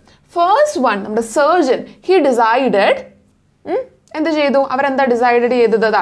അറ്റ് കൺസിഡറബിൾ റിസ്ക്, അദ്ദേഹത്തിൻ്റെ ജോബ് പോലും നോക്കാതെ അദ്ദേഹം ഒരു റിസ്ക് എടുക്കാൻ തീരുമാനിച്ചു. അതായത് not to take any cases or അങ്ങനത്തെ പണിഷ്മെന്റ്സ് ഒന്നും ഇവന് വാങ്ങിച്ചു കൊടുക്കാതിരിക്കുക. Okay, not to report this in to the court, ഈ ഒരു കേസ് ചാർജ് ചെയ്യാതിരിക്കുക. അപ്പം ഒരു പോലീസുകാരൻ അങ്ങനെ ചെയ്തു കഴിഞ്ഞാൽ it is out of law അല്ലേ, it is against the law. പക്ഷേ ആ ഒരു റിസ്ക്, ഈ കുട്ടിയുടെ ഒരു ഭാവിയൊക്കെ ഓർത്തിട്ട് അദ്ദേഹം ഏറ്റവും വലിയ റിസ്ക് എടുത്തു. നമ്മുടെ സർജൻറ്റ് ഈ ഒരു കേസ് ചാർജ് ചെയ്തില്ല. Okay, then coming to the next one, അടുത്തതാരാണ്? നമ്മുടെ ലാൻഡ് ലേഡി ആണുള്ളത്. ഓക്കെ, നമ്മുടെ ലാൻഡ് ലേഡി എന്ത് ചെയ്തു? ഒന്നാമത്തത് സർജൻറ്റ് അങ്ങനെ ഒരു തീരുമാനം എടുത്തു. Then here the land lady, she offered 1 month's free board until he should get upon his fate. അപ്പം നമ്മുടെ ഈ ബോയ് അവൻ്റെ സ്വന്തം കാലിൽ നിൽക്കാനാവുന്നിടം വരെ 1 മാസത്തേക്ക് തൻ്റെ ഈ സ്ഥലത്ത് ഫ്രീ ആയിട്ട് താമസിച്ചോളാൻ പറഞ്ഞ് നമ്മുടെ ലാൻഡ് ലേഡിയും അവനൊരു ഹെൽപ്പ് ചെയ്തു. ആൻഡ് ഫൈനലി ഇനി ആരാ അവിടെയുള്ളത്? നമ്മുടെ ഡോക്ടർ ഐ എന്ന് പറയുന്നത് നമ്മുടെ ഡോക്ടറാണ്. അപ്പം അദ്ദേഹം എന്ത് ചെയ്തു? മേക്കിംഗ് പെർഹാപ്സ് ലീസ്റ്റ് കോൺട്രിബ്യൂഷൻ, ഏറ്റവും ചെറിയ ഹെൽപ്പാണ് നമ്മുടെ ഡോക്ടർ ചെയ്തിട്ടുള്ളത്. came forward with 7 pounds and 10 shillings for him. അപ്പോൾ അവൻ ഓഫീസിൽ നിന്ന് മോഷ്ടിച്ച ആ പൈസ തിരിച്ച് വെക്കുക, ആ സേഫിൽ തന്നെ തിരിച്ചു കൊണ്ടുവെക്കാൻ വേണ്ടിയിട്ട് 7 pounds and 10 shillings നമ്മുടെ ഡോക്ടർ അവനെടുത്ത് കൊടുത്തു. ഓക്കെ, അപ്പോൾ ഇവർ 3 പേരും നമ്മുടെ ഈ ബോയുടെ അടുത്ത് വളരെ ഹെൽപ്ഫുള്ളായിട്ട് സ്വന്തം കാര്യങ്ങൾ വരെ റിസ്ക് ചെയ്തിട്ട് ഇവനെ ഹെൽപ്പ് ചെയ്യാൻ വേണ്ടിയിട്ട് തയ്യാറായി. വേണമെങ്കിൽ ഇവർക്ക് ഇവനെ പിടിച്ച് പോലീസിൽ കൊടുക്കായിരുന്നു അല്ലേ, വേറെ റിസ്ക് ഒന്നുമില്ല, ഇവർക്ക് സംഭവിച്ച നഷ്ടങ്ങൾക്കും എല്ലാത്തിനും ആ ഒരു രീതി കൊണ്ട് വേറെ പ്രശ്നങ്ങളൊന്നും ഉണ്ടാവില്ല. But they decided to not to do that. അപ്പോൾ അവനൊരു നല്ല ഭാവി ഉണ്ടായിക്കോട്ടെ എന്ന് വിചാരിച്ചു. ഓക്കെ, ബാക്കി നോക്കാം. The ship mood. അപ്പോൾ അതാ നമ്മൾ തിരിച്ചു വരികയാണ്, ഫ്ലാഷ് ബാക്ക് എന്ന് നമ്മൾ തിരിച്ചു വന്നു. അപ്പോൾ ഷിപ്പ് മൂവ് ചെയ്തുകൊണ്ടിരിക്കുകയാണ്. And mood on through the still darkness of the night. There was no need of speech. അപ്പം വീണ്ടും ഷിപ്പ് നമ്മൾ വീണ്ടും കഥയുടെ നമ്മൾ തുടങ്ങിയിടത്തേക്ക് തന്നെ തിരിച്ചു വരികയാണ്. അപ്പം നമ്മുടെ ഷിപ്പ് മൂവ് ചെയ്തുകൊണ്ടിരിക്കണം, ആരും ഒന്നും സംസാരിക്കുന്നൊന്നുമില്ല. അപ്പം എന്തായാലും ഇത്രയും സ്റ്റോറി ഈ കാര്യങ്ങളൊക്കെ ഒന്ന് ഓർത്ത് വന്നപ്പോഴേക്കും നമ്മുടെ മിസ്റ്റർ ജോൺ കുറച്ചൊന്ന് ഇമോഷണലായി. അപ്പം എന്ത് ചെയ്തു? നമ്മുടെ ജോണിൻ്റെ ഭാര്യ അദ്ദേഹത്തിൻ്റെ കയ്യിലൊക്കെ പിടിച്ച് അദ്ദേഹത്തെ ആശ്വസിപ്പിക്കുന്നുണ്ട്. എന്തെന്നാണ്? എന്നിട്ടോ നമ്മുടെ ഡോക്ടർ ചിന്തിക്കുകയാണ്, ഹിയർ ഇസ് എ പോയിന്റ്, നമ്മുടെ ടൈറ്റിൽ അന്വർത്ഥമാവുന്നത് ഇവിടെയാണ്. Yes, I could not but reflect it was the best investment I had made in my life. ഇവിടെയാണ് നമ്മുടെ ടൈറ്റിലിൻ്റെ ഇമ്പോർട്ടൻസ്. നമ്മുടെ ടൈറ്റിൽ എന്തായിരുന്നു? The best investment I ever made അല്ലേ. ഇവിടെ ഒന്നാമത്തെ കാര്യം ഡോക്ടർ ആലോചിക്കുകയാണ്, ഞാൻ എൻ്റെ ലൈഫിൽ ഞാൻ ഒരുപാട് പേര്, ഞാനൊരു ഡോക്ടറാണ്, ഒരു റൈറ്ററാണ്, ഒരുപാട് നല്ല കാര്യങ്ങൾ ഞാൻ ചെയ്തിട്ടുണ്ടാവും. പക്ഷേ ഞാൻ എൻ്റെ ലൈഫിൽ ചെയ്തിട്ടുള്ള ഏറ്റവും ബെസ്റ്റ് ഒരു ഇൻവെസ്റ്റ്മെൻറ്റ് എന്ന് പറയുന്നത് എന്താണ്? ഈ ബോയിയെ രക്ഷിക്കാൻ ആ ബോയ്ക്ക് ഞാൻ കൊടുത്തിട്ടുള്ള ആ ഒരു 7 pounds and 10 shillings, ആ ഒരു ചെറിയ എമൗണ്ട് ഓഫ് മണിയാണ് എൻ്റെ ജീവിതത്തിലെ ഏറ്റവും വലിയൊരു ഇൻവെസ്റ്റ്മെൻറ്റ് എന്ന് പറയുന്നത്. ഇൻവെസ്റ്റ്മെൻറ്റ് നമുക്കറിയാമല്ലേ, നമ്മൾ എക്കണോമിക്കലി നമ്മൾ എവിടെയെങ്കിലും ഒരു ബാങ്കിലൊക്കെ കൊണ്ടുപോയി ഡെപ്പോസിറ്റ് ചെയ്യും. ആ ഒരു എക്കണോമിക്കൽ വേർഷൻ അല്ല ഇവിടെ ഉദ്ദേശിക്കുന്നത്. ഇവിടെ ഒരു വാല്യൂ എന്നുള്ളതിനെയാണ്, ഒരു മോറൽ സൈഡാണ് ഉദ്ദേശിക്കുന്നത്. അപ്പം അത്തരത്തിലുള്ള ഒരു ചെറിയൊരു ഒരു സഹായം, ഒരു ഹെൽപ്പ് അവിടെ ചെയ്തതുകൊണ്ടാണ് നമ്മുടെ ജോൺ എസ് ഇന്ന് വളർന്ന് ഒരു വലിയൊരു ചാരിറ്റബിൾ പോലെ ഓർഗനൈസേഷൻ, അതായത് പണ്ട് ഇവനെ പോലെ ഉണ്ടായിരുന്ന ഒരുപാട് കുട്ടികൾക്ക് ഇന്ന് ഹെൽപ്ഫുൾ ആയിട്ട് മാറിയിട്ടുള്ള ഒരാളായി ജോൺ മാറാൻ ഒരു കാരണമായത് ആരാണ്? നമ്മുടെ ഡോക്ടറാണ്. So that is why he is saying that this was one of the best investment I ever made in my life. The dividends of the worldly goods but had turned out to be the immensely profitable. നമ്മൾ ബാങ്കിലേക്കൊക്കെ പൈസ കൊണ്ടിട്ടാൽ definitely നമുക്ക് profits ഒക്കെ കിട്ടും. പക്ഷേ എന്നിരുന്നാലും ഇത് തന്നെയായിരിക്കും ഞാൻ എൻ്റെ ജീവിതത്തിൽ ചെയ്തിട്ടുള്ള ഏറ്റവും ലാഭകരമായിട്ടുള്ള ഒരു പ്രവൃത്തി. It stood out against all the bad investments I had made throughout the years. അപ്പോൾ ഇത്രയും കാലം ഞാൻ എന്തെങ്കിലുമൊക്കെ തെറ്റുകൾ, ഒരു ബാഡ് ഇൻവെസ്റ്റ്മെൻറ്റ് നടത്തിയിട്ടുണ്ടെങ്കിൽ അതിനൊക്കെ പകരമാകാൻ അല്ലെങ്കിൽ പകരമാക്കി വെക്കാൻ പറ്റുന്ന ടൈപ്പ് ഓഫ് ഇൻവെസ്റ്റ്മെൻറ്റ് ആയിരുന്നു ഇത്. ആൻഡ് ഫൈനലി ഇത് അങ്ങോട്ട് നോക്കിയേ, I had made throughout the years those foolish speculations for material gain producing only anxiety, disappointment and frustration. അപ്പോൾ ലാസ്റ്റ് ഒരു മെസ്സേജും കൂടെ തന്നിട്ടാണ് നമുക്ക് ഈ ഒരു സ്റ്റോറി എൻഡ് ചെയ്യുന്നത്. നമ്മൾ പൈസയുടെ പുറകെ അല്ലെങ്കിൽ ഒരു മെറ്റീരിയൽ ഗെയിൻ, ഭയങ്കര പവർ, മണി, ഇത് മാത്രം ഓറിയൻറ്റഡ് ആയിട്ടാണ് നമ്മൾ ജീവിക്കുന്നതെങ്കിൽ ഡെഫിനറ്റ്ലി ഇതൊക്കെ നമുക്ക് വേണം അല്ലേ? പൈസ ഇല്ലാണ്ടോ അല്ലെങ്കിൽ ഒരു ജോലി ഇല്ലാണ്ടോ നമുക്ക് കാലത്ത് ജീവിക്കാൻ പറ്റില്ല. അതൊക്കെ ശരി തന്നെയാണ്. പക്ഷേ ഓവറായിട്ട് when we are deciding for all these things, എന്ത് സംഭവിക്കും?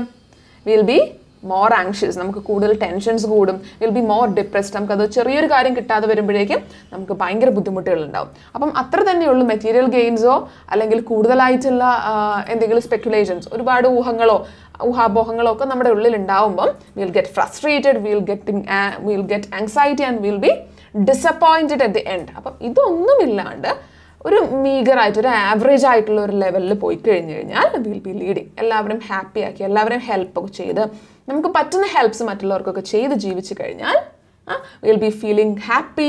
ഡെഫിനറ്റ്ലി ദുഃഖങ്ങളൊക്കെ വരും, പക്ഷെ എന്നിരുന്നാലും അൾട്ടിമേറ്റ്ലി അറ്റ് ദ എൻഡ് നിങ്ങൾ എന്തായിരിക്കും? നമ്മൾ ഹാപ്പി ആയിരിക്കും.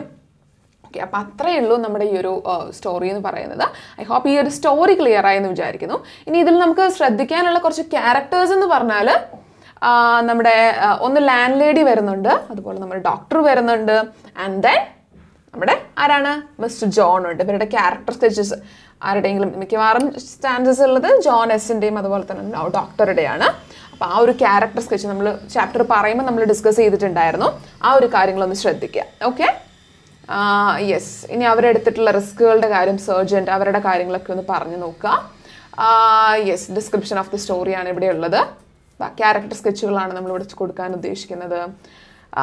ദെൻ ഒരു പോയിന്റ് ഓഫ് വ്യൂ, നിങ്ങളുടെ പോയിന്റ് ഓഫ് വ്യൂവിൽ ഈ സ്റ്റോറി ഡിസ്ക്രൈബ് ചെയ്യാൻ പറയുകയാണെങ്കിൽ ഇവിടെ നമ്മൾ ഫുൾ കണ്ടിട്ടുള്ളത് doctor A J ക്രോണിൻ്റെ point of വ്യൂവിലാണ്. I use ചെയ്തിട്ടാണ്. ഇപ്പോൾ ഒരു തേർഡ് പേഴ്സൺ ഒക്കെ ആണെങ്കിൽ യൂസ് പ്രൊനൗൺസ് ലൈക്ക് ഹി, അവരെയൊക്കെ ഉദ്ദേശിച്ച് ഷീ എന്ന് പറയുന്ന പ്രൊനൗൺസ് ഒക്കെ ഉപയോഗിച്ചിട്ട് വേണം സ്റ്റോറി നറേറ്റ് ചെയ്യാൻ വേണ്ടിയിട്ട്. അപ്പോൾ ആ കാര്യങ്ങളൊന്ന് ശ്രദ്ധിക്കുക. ഇനി നമ്മൾ എപ്പോഴും കാണാറുള്ള ഒരു പോസിബിൾ ക്വസ്റ്റ്യൻ ആണ് ഒരു ഡയറി എൻട്രി അല്ലേ? ഇപ്പം നമ്മുടെ ഡോക്ടറിനെ കണ്ട ദിവസത്തെ നമ്മുടെ ജോണസിൻ്റെ ഒരു ഡയറി. What can be? ഒരു കുറച്ച് ഇമോഷണൽ ആയിട്ടുള്ള ഒരു ഡയറി ആയിരിക്കും അല്ലേ? അപ്പം ഞാൻ എൻ്റെ ലൈഫിനെ മാറ്റിമറിച്ച ഒരു വ്യക്തിയെ, I found him very unexpectedly, വളരെ അൺഎക്സ്പെക്റ്റഡ് ആയിട്ട് ഞാൻ അദ്ദേഹത്തെ കണ്ടുമുട്ടി. And that was A very nice meeting. We discussed about the past, കാര്യങ്ങളൊക്കെ ഡിസ്കസ് ചെയ്തു, ഞാൻ എൻ്റെ കാര്യങ്ങൾ ഷെയർ ചെയ്തു. He also shared all these things എന്നൊക്കെ പറഞ്ഞിട്ട് you can make that diary beautiful. And dairy എഴുതുമ്പോൾ ഓൾവേസ് ഞാൻ പറയാറുള്ള പോലെ തന്നെ make sure that you put the date and day, ഏത് സമയത്താണ് നിങ്ങൾ എഴുതുന്നത്, ഏതാണ് ദിവസം എന്നുള്ളത് അവിടെ ഇടാൻ വേണ്ടിയിട്ട് മറക്കരുത്. ഓക്കെ, പിന്നെ അതുപോലെ തന്നെ ഈ ഡയറി ജോണസിന് മാത്രമല്ല, നമ്മുടെ ഡോക്ടർ ക്രോണിനും എഴുതിക്കൂടെ? എ ജി ക്രോണിൻ്റെ ഒരു പോയിന്റ് ഓഫ് വ്യൂവിൽ നിന്നാണ് ആ ഡയറി വരുന്നതെങ്കിലും സെയിം ഇവൻറ്റ്സ് ആണ്, പറയുന്ന ആൾ മാത്രമേ അവിടെ മാറുന്നുള്ളൂ. ഓക്കെ, അപ്പോൾ അദ്ദേഹത്തിൻ്റെ പോയിന്റ് ഓഫ് വ്യൂവിൽ നിന്ന് ആ ഒരു ഡയറി എഴുതുക. ഇത്ര തന്നെയുള്ളൂ. പിന്നെ യെസ്, ഇത്ര തന്നെയാണ് നമുക്ക് അതിൽ ഡിസ്കസ് ചെയ്യാനുള്ളത്. പിന്നെ കുറച്ച് ഗ്രാമർ ക്വസ്റ്റ്യൻസ് ആണ് വരുന്നത്. ഗ്രാമർ നമ്മൾ സെപ്പറേറ്റ് ആയിട്ടൊരു വീഡിയോയിൽ നമ്മൾ ഈ തേർഡ് യൂണിറ്റിൻ്റെയും അതുപോലെ തന്നെ ഫോർത്ത് യൂണിറ്റിൻ്റെയും ഗ്രാമർ നമ്മൾ ഡിസ്കസ് ചെയ്യുന്നതായിരിക്കും. പിന്നെ ഇതിൽ നിന്നുള്ള പോസിബിൾ ക്വസ്റ്റ്യൻസും പറഞ്ഞു കഴിഞ്ഞാൽ നമ്മളിപ്പോൾ പറഞ്ഞ പോലെ തന്നെ narration and dairy, character sketch, പിന്നെ ഒരു ന്യൂസ് പേപ്പർ റിപ്പോർട്ട്സ്, ഇഫ് ആ കുട്ടി ഇങ്ങനെ എന്താണ് സൂയിസൈഡ് കമ്മിറ്റ് ചെയ്യാൻ ശ്രമിച്ചു എന്നുള്ള ഒരു news paper reports, anything can be possible if you are aware about the story നിങ്ങൾക്ക് അറിയാമെങ്കിൽ, if you are തറവ് with the story you can write anything from this chapter. Okay, അപ്പോൾ I hope it's clear for you. Yes, അപ്പോൾ നമ്മൾ already പ്രോസൊക്കെ പഠിച്ച് നമ്മൾ ക്ഷീണിച്ചിരിക്കുകയാണ്. അപ്പോൾ നമുക്ക് ആ ക്ഷീണം ഒന്ന് മാറ്റാൻ വേണ്ടിയിട്ട് നമുക്കൊരു പോയം നോക്കാം. നമുക്ക് അറിയുന്ന പോലെ തന്നെ സിമ്പിൾ ആയിട്ടുള്ള ഒരു പോയമാണ് ദി ബാലാഡ് ഓഫ് ഫാദർ ഗലിഗൻ. ഈസി ആയിട്ടുള്ള ഒരെണ്ണമാണ്. ഭയങ്കര ടഫായിട്ടുള്ള സാധനങ്ങളൊന്നും ഇതിൽ വരുന്ന തന്നെ ഇല്ല. നമ്മുടെ സ്റ്റാൻസാസ് നോക്കുമ്പോൾ തന്നെ നമുക്ക് ക്ലിയർ ആവുന്ന ഒരു കാര്യമാണ്. അപ്പം ഇതിനെ പറ്റിയിട്ട് നമുക്ക് നോക്കുമ്പോൾ this is A poem by W.B. Yeats. ഒരു ഐറിഷ് പോയറ്റ് ആയിട്ടുള്ള W.B. Yeatsന്റെ ഒരു പോമാണ് നമ്മൾ നോക്കാൻ പോകുന്നത്, ദ ബാലാഡ് ഓഫ് ഫാദർ ഗലിഗൻ. ഇവിടെ ശ്രദ്ധിക്കേണ്ട ഒരു കാര്യം എന്ന് പറഞ്ഞാൽ ഇറ്റ്സ് എ സ്റ്റോറി. ഒരു ഫാദർ, ഒരു അച്ഛൻ്റെ ഒരു പ്രീസ്റ്റ് ആയിട്ടുള്ള ഗലിഗൻ എന്ന് പറയുന്ന ആ ഒരു പ്രീസ്റ്റിൻ്റെ ഒരു സ്റ്റോറിയാണ്.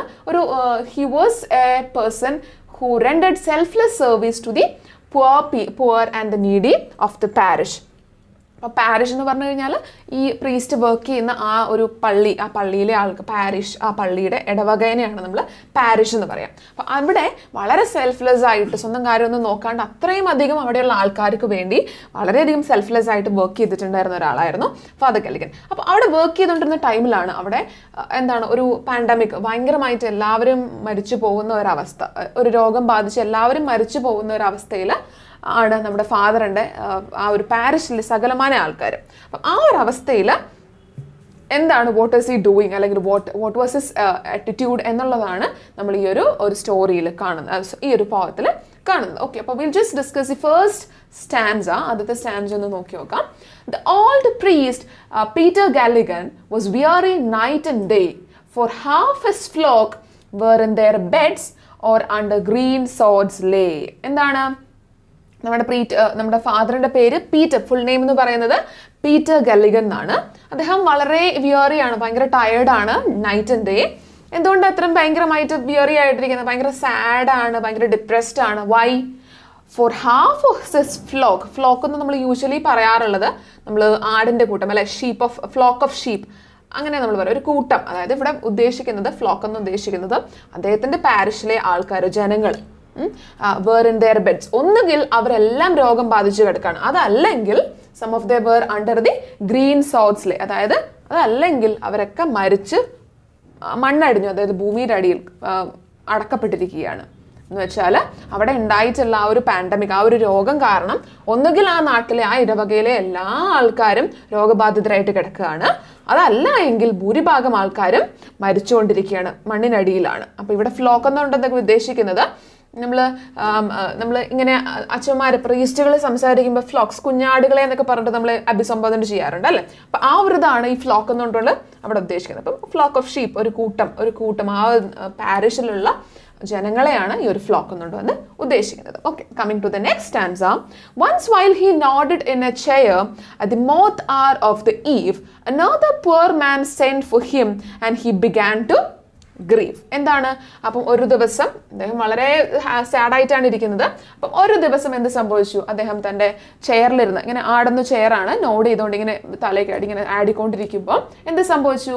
ടൈം എന്ന് പറയുന്നത് മോത്താർ എന്ന് പറഞ്ഞാൽ, മോത്ത് എന്ന് പറഞ്ഞാൽ എന്താണ്? ഇൻസെക്ട്, പാറ്റേണെയാണ് നമ്മൾ മോത്ത് എന്നൊക്കെ പറയാം. അപ്പോൾ ഈവനിങ് ടൈമിൽ വീണ്ടും അദ്ദേഹത്തെ തേടി ഒരു സാഡ് ന്യൂസ് എത്താണ്. തൻ്റെ പാരിഷിലെ ഒരു പാരിഷണർ കൂടി, ഒരാളും കൂടെ മരിക്കാൻ വേണ്ടിയിട്ട് ആയിക്കൊണ്ടിരിക്കുകയാണ്. So he was very sad and he began to grip. അദ്ദേഹത്തിന് വളരെയധികം ദുഃഖം വരുന്നുണ്ട്. And I have no rest nor Joy nor piece for people dye and dye. അപ്പോൾ അദ്ദേഹം ഓർക്കുകയാണ്, ഈ എന്തുകൊണ്ടാണെന്ന് നമ്മൾ ആലോചിക്കുമല്ലോ. ഇപ്പം ആൾക്കാർ മരിക്കുന്നതുകൊണ്ട് ഈ അച്ഛന് എന്തുകൊണ്ടാണ്? സ്വാഭാവികമായിട്ടും തൻ്റെ ഇടവകയിലുള്ള ആൾക്കാർ മരിക്കുമ്പോൾ ഇദ്ദേഹത്തിന് സങ്കടമാവും എന്നുള്ളത് ഒരു കാര്യം. രണ്ടാമത്തെ കാര്യം എന്ന് പറഞ്ഞു കഴിഞ്ഞാൽ ഓരോരുത്തരും മരിക്കുമ്പോഴും അവരുടെ അന്തിമ കർമ്മങ്ങൾ ചെയ്യുക നമ്മുടെ ഈ പ്രീസ്റ്റുകളാണ്, ഈ അച്ഛന്മാരാണ് ഓരോരുത്തരുടെയും അന്ത്യകർമ്മങ്ങൾ ചെയ്യുക. അപ്പം അതുകൊണ്ടാണ് ഇത്രയും സാഡായിട്ട് ഇദ്ദേഹം ഇരിക്കുന്നത്. അപ്പോൾ ഓരോരുത്തരും മരിക്കുമ്പോഴും ഇവർക്ക് പോയിട്ട് ഈ പറഞ്ഞ ഫ്യൂണറൽസ് ഒക്കെ ചെയ്തിട്ട് വേണം ഇദ്ദേഹത്തിന് വരാൻ.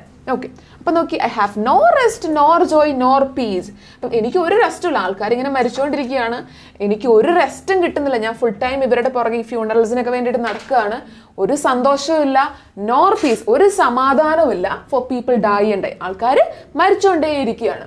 And after cried he God forgive my body സ്പേക്ക് not I. അപ്പോൾ പറയണം, അപ്പോഴേക്കും പെട്ടെന്നൊരു എന്താണ് ഒരു ഉണർവ് വരികയാണ്, അയ്യോ ദൈവമേ ഞാൻ അങ്ങനെ ഉദ്ദേശിച്ച് പറഞ്ഞതല്ല. എന്താണ് ഒരു അച്ഛൻ, ഒരു പ്രീസ്റ്റ് എന്നുള്ള നിലയ്ക്ക് ഇതൊക്കെ അദ്ദേഹത്തിൻ്റെ റെസ്പോൺസിബിലിറ്റിയാണ്. തൻ്റെ ഫ്ലോക്സിന്, തൻ്റെ പീപ്പിൾസിന് വേണ്ടിയിട്ട് പ്രാർത്ഥിക്കുക, അവരെ ഉള്ള ഫ്യൂണറൽസ് ചെയ്ത് കൊടുക്കുക എന്നുള്ളതൊക്കെ അദ്ദേഹത്തിൻ്റെ ഒരു ഡ്യൂട്ടിയാണ്. പക്ഷേ അദ്ദേഹം ഇത് ചെയ്ത് മരണങ്ങൾ സംഭവിച്ചുകൊണ്ടേയിരിക്കുകയാണ്. വീണ്ടും ഈ ഫ്യൂണറൽസും ഇവർക്ക് വേണ്ടിയിട്ടുള്ള പ്രേയേഴ്സും ഒക്കെ ചെയ്ത് ഇദ്ദേഹം മടുത്തു, റെസ്റ്റ് ഇല്ല, ഒരു സമാധാനം ഇല്ലാത്ത ഒരു അവസ്ഥയിൽ അദ്ദേഹം അറിയാണ്ട് പറഞ്ഞു പോയതാണ്. അപ്പം അദ്ദേഹം വേഗം പറയാണ്, ദൈവമേ ഞാൻ അറിയാണ്ട് പറഞ്ഞു പോയതാണ്, ഞാനല്ല പറഞ്ഞത്, എൻ്റെ വായിൽ നിന്ന് അറിയാണ്ട് പറഞ്ഞു പോയതാണ്, എൻ്റെ ബോഡി അങ്ങ് പറഞ്ഞു എന്നുള്ളൂ, ഞാൻ മനസ്സാൽ അത് ഉദ്ദേശിച്ചിട്ടില്ല. ഓക്കെ, ഇനി coming to the next stanza.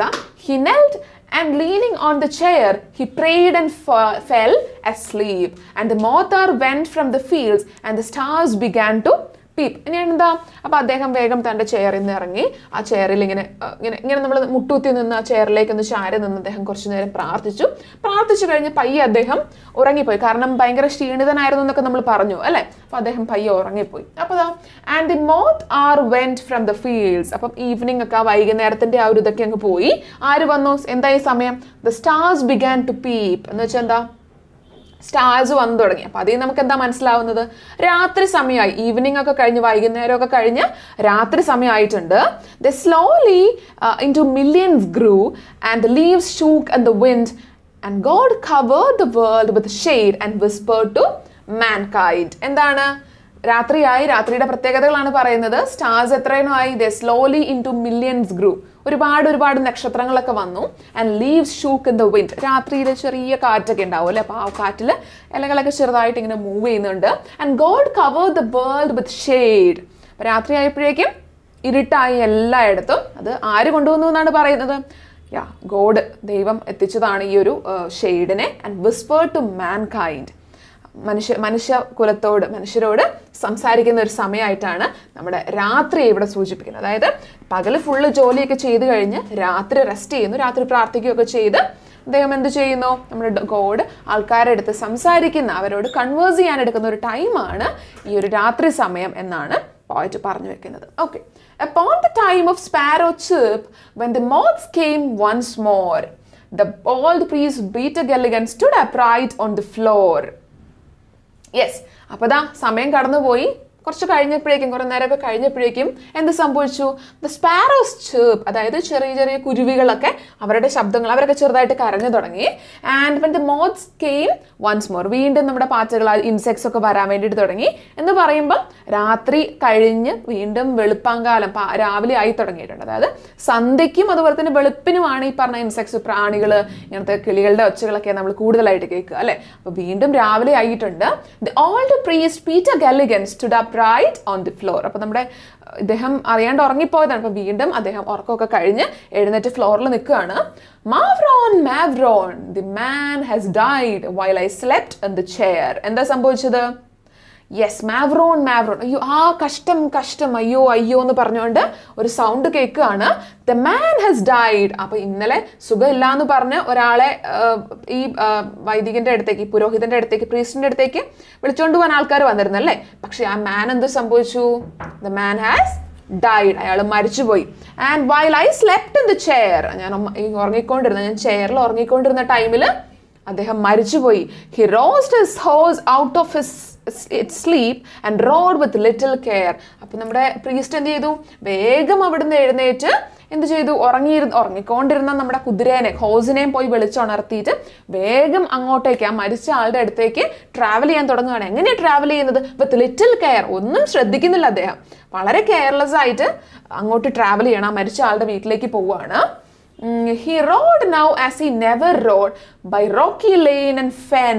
എന്താ, അദ്ദേഹം ഇത്ര നാളും കുതിരേനെ ഓടിച്ചിട്ട് ഹോഴ്സിനെ ഓടിച്ചിട്ടുണ്ടാവാതിരുന്ന രീതിയിലാണ് ഇപ്രാവശ്യം ഓടിച്ചുകൊണ്ട് പോകുന്നത്. അത്രയും ധൃതിയിൽ എവിടെ കൂടിയൊക്കെ ബൈ റോക്കി ലെയിൻ ആൻഡ് ഫെൻ, ഭയങ്കര കല്ലും കൂട്ടം ഒക്കെയുള്ള സ്ഥലങ്ങളിലൂടെയും അതുപോലെ തരിശു ഭൂമിയിലൂടെയൊക്കെയാണ് അദ്ദേഹം ഇത്ര സ്പീഡിൽ കെയർലെസ് ആയിട്ട് തൻ്റെ കുതിരേനെ കൊണ്ട് പോകുന്നത്. ദ സിക്ക് man's wife open the door. Father you come again. അപ്പം എന്താ, അയാളുടെ വീട്ടിലെത്തിയിട്ടുണ്ട്. അപ്പം വാതിൽ തുറന്നു. ആ വീട്ടിലെത്തി അവരുടെ വൈഫാണ്, ആ മരിച്ചുപോയ മനുഷ്യന്റെ വൈഫാണ് വാതിൽ തുറന്നിട്ടുള്ളത്. അപ്പോൾ അവർ ഫാദറിനെ കണ്ട ഉടനെ ചോദിക്കും, ഫാദർ യു കം അഗെയിൻ. എന്താ സംഭവിച്ചത്? ഫാദർ നിങ്ങൾ വീണ്ടും വന്നോന്നാണ് ചോദിക്കുന്നത്. അപ്പം നമുക്കൊന്ന് സംശയം തോന്നും അല്ലേ, ഇത്ര നേരം അവിടെ ഉറങ്ങിക്കിടക്കുകയായിരുന്നു. ആ ഫാദറിനോടാണ് ഈ സ്ത്രീ ചോദിക്കുന്നത്, നിങ്ങൾ വീണ്ടും വന്നോ ഫാദർ എന്ന് ചോദിക്കുക. Okay. And is the poor man dead? He cried. He died an hour ago. എന്താ ചോദിക്കുന്നത് ആദ്യം തന്നെ? ആ മനുഷ്യൻ മരിച്ചു പോയോ, ആ മനുഷ്യൻ മരിച്ചോ എന്നാണ് ആദ്യം തന്നെ ഫാദർ ചോദിക്കുന്നത്. അപ്പൊ എന്താണ് ആ വൈഫ് പറയുന്നത്? എന്താ പറഞ്ഞത്? He died an hour ago. ഒരു കുറച്ചു നേരം മുന്നേ, ഇയാള് ഒരു മണിക്കൂർ മുന്നേ മരിച്ചു പോയല്ലോ. The old priest Peter ഗല്ലിഗൻ in grief സ്വെയ്ഡ് two and fro. എന്താ, അപ്പം അദ്ദേഹത്തിന് വളരെ സങ്കടമായി അല്ലേ, തൻ്റെ പാരിഷിലുള്ള ഒരാളാണ്, തന്നെ വന്ന് വിളിച്ചിട്ട് തനിക്ക് പോരാൻ പറ്റിയിട്ടില്ല. അപ്പോൾ ആ ഒരു സങ്കടത്തിൽ അദ്ദേഹം ഇങ്ങനെ അങ്ങോട്ടും ഇങ്ങോട്ടും ഒക്കെ എന്തൊക്കെയോ ആലോചിച്ചുകൊണ്ട് ഇങ്ങനെ നടക്കുകയാണ്. ഓക്കെ.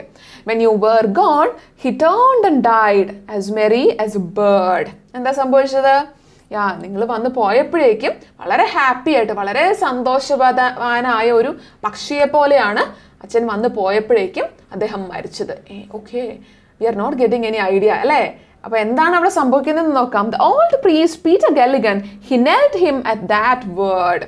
അപ്പം നമ്മുടെ വൈഫ് പറയാണ്, അച്ഛൻ വന്ന് പോയതിനു ശേഷം വളരെ സന്തോഷവാനായിട്ടുള്ള ഭയങ്കര സന്തോഷമുള്ള ഒരു പക്ഷിയെ പോലെയാണ് അദ്ദേഹം മരിക്കുന്നത്. അപ്പം നമ്മുടെ ഫാദർ എന്താ ചെയ്യുന്നത്? അപ്പൊ എന്താണ്, ഫാദർ ആയിട്ട് ആരോ അവിടെ എത്തിയിട്ടുണ്ട്. ദ പ്രീസ്റ്റിന്റെ റോളിൽ ആരോ അവിടെ എത്തിയിട്ടുണ്ട്. All the priest Peter ഗല്ലിഗൻ he നെൽഡ് him at that. അപ്പൊ അത് കേട്ടപ്പോഴേക്കും നമ്മുടെ പ്രീസ്റ്റ് എന്ത് ചെയ്തു? അദ്ദേഹം മുട്ടുകുത്തി അവിടെ അങ്ങ് നിൽക്കുകയാണ്. എന്നിട്ടോ, he who hath made the night of stars for souls who tire and bleed sent one of these great angels down to help me in my need. അപ്പൊ എന്താ, അദ്ദേഹത്തിന് കാര്യം മനസ്സിലായി, നമ്മുടെ പ്രീസ്റ്റിന് കാര്യം മനസ്സിലായി. What happened? നമ്മുടെ പ്രീസ്റ്റിന് വരാൻ പറ്റാതെ പോയ ആ ഒരു അവസരത്തിൽ ഗോഡ് തൻ്റെ ഒരു ഏഞ്ചലിനെ, ഒരു മാലാഖയെ തൻ്റെ രൂപത്തിൽ ഈ പറഞ്ഞ ആ ഒരു പാവപ്പെട്ട മനുഷ്യന്റെ വീട്ടിലേക്ക് പറഞ്ഞയക്കുകയായിരുന്നു. നോക്കിക്കാം. He who Haat made the knight of stars. ആരാണോ ഈ നക്ഷത്രങ്ങൾ നിറഞ്ഞ ഇത്രയും ഭംഗിയുള്ള ഈ രാത്രി സൃഷ്ടിച്ചത്? Four souls who tyre and bleed. അപ്പൊ അത് ആർക്ക് വേണ്ടിയിട്ടാണ് നിർമ്മിച്ചിരിക്കുന്നത്? പകല് മുഴുവൻ വളരെ കഷ്ടപ്പെട്ട് അധ്വാനിച്ച് ചോര നീരാക്കി വർക്ക് ചെയ്യുന്ന ആൾക്കാർക്ക് വേണ്ടി ആരാണോ ഈ പറഞ്ഞ നക്ഷത്രങ്ങളുള്ള ആകാശം സൃഷ്ടിച്ചത്, അദ്ദേഹം, അതായത് ദൈവം തൻ്റെ ഒരു മാലാഖി അയച്ചിട്ട് എന്നെ ഹെൽപ്പ് ചെയ്തിരിക്കുകയാണ്. എനിക്ക് എത്താൻ പറ്റാതെ പോയ സ്ഥലത്ത് എൻ്റെ ജോലി കൃത്യമായി ആ ഏഞ്ചൽ എത്തി നിർവഹിച്ചിരിക്കുകയാണ്. He who is wrapped in purple robes with planets in his care had pity on the least of things asleep upon a chair. എന്താണ്? he who is wrapped. നോക്കിക്ക്, ഇവിടെ ഒരു കാര്യം ശ്രദ്ധിക്കാനുണ്ട്. he who എന്നാണ് നമ്മളിവിടെ കാണുന്നത്. അപ്പം നമുക്ക് ചിന്തിക്കാം, why is it? ഹീയും ഇവിടെ തുടക്കമാണ്. ഹൂ എന്ന് പറയുന്നത് രണ്ടാമത്തെ ഒരു സെന്റൻസിൽ, രണ്ടാമത്തെ വേർഡാണ്. എന്നിട്ടും എന്തിനാണ് ആ W അവിടെ ക്യാപിറ്റലൈസ് ചെയ്ത് കൊടുത്തിട്ടുള്ളത്? എന്തുകൊണ്ടായിരിക്കും അവിടെ ഒരു ക്യാപിറ്റൽ വന്നിട്ടുള്ളത്? It is because here the poet is speaking about God. ദൈവത്തെ പറ്റിയിട്ടാണ് പറയുന്നത്. അതുകൊണ്ടാണ് അവിടെ ഹൂ എന്നുള്ളതിനെയും അവിടെ W അവിടെ ക്യാപിറ്റലൈസ് ചെയ്ത് കൊടുത്തിരിക്കുന്നത്. ഓക്കെ, അപ്പോൾ അവിടെ നോക്കിക്കേ, അങ്ങനെയുള്ള കാര്യമാണ്. അപ്പം സ്വർഗത്തിൽ നല്ല പിങ്ക് കളർ, പേർപ്പിൾ കളറുള്ള വസ്ത്രമൊക്കെ ധരിച്ചിരിക്കുന്ന ഗോഡിനെ പറ്റിയിട്ടാണ് പറയുന്നത്. വിത്ത് പ്ലാനറ്റ്സ് ഇൻ ഹിസ് കെയർ, അതായത് ഭൂമിയെയും മറ്റ് സകല പ്ലാനറ്റ്സിനെയും നോക്കിക്കൊണ്ടിരിക്കുന്ന ആ God. He had pity on the least of things asleep upon a chair.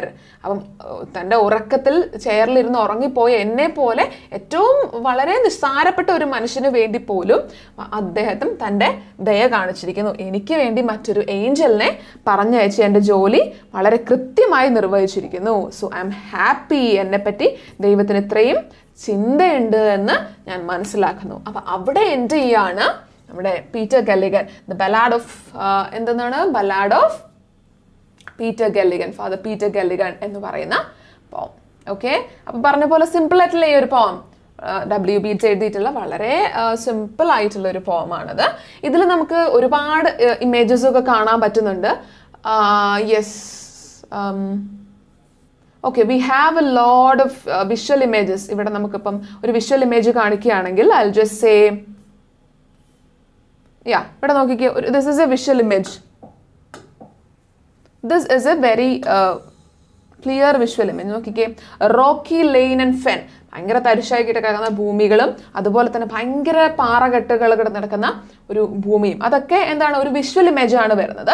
ഇനി അതുപോലെ തന്നെ നമ്മൾ സ്റ്റാറി നൈറ്റ്സിന്റെ കാര്യമൊക്കെ പറഞ്ഞു, നല്ല നക്ഷത്രങ്ങൾ മിന്നിത്തിളങ്ങി നിൽക്കുന്ന ഒരു അറ്റ്മോസ്ഫിയർ, ആ ഒരു കാലത്തെ പറ്റി പറഞ്ഞു. That is also A visual image. പിന്നെയെന്ന് പറഞ്ഞാൽ we can see a lot of auditory images also. ഏതാണ് ഇതിൽ വരുന്ന ഓഡിറ്ററി ഇമേജ് എന്ന് പറഞ്ഞാൽ, the sparrows chirp, the sparrows ന്റെ chirp. Okay, then we have alliteration. എന്താണ് alliteration?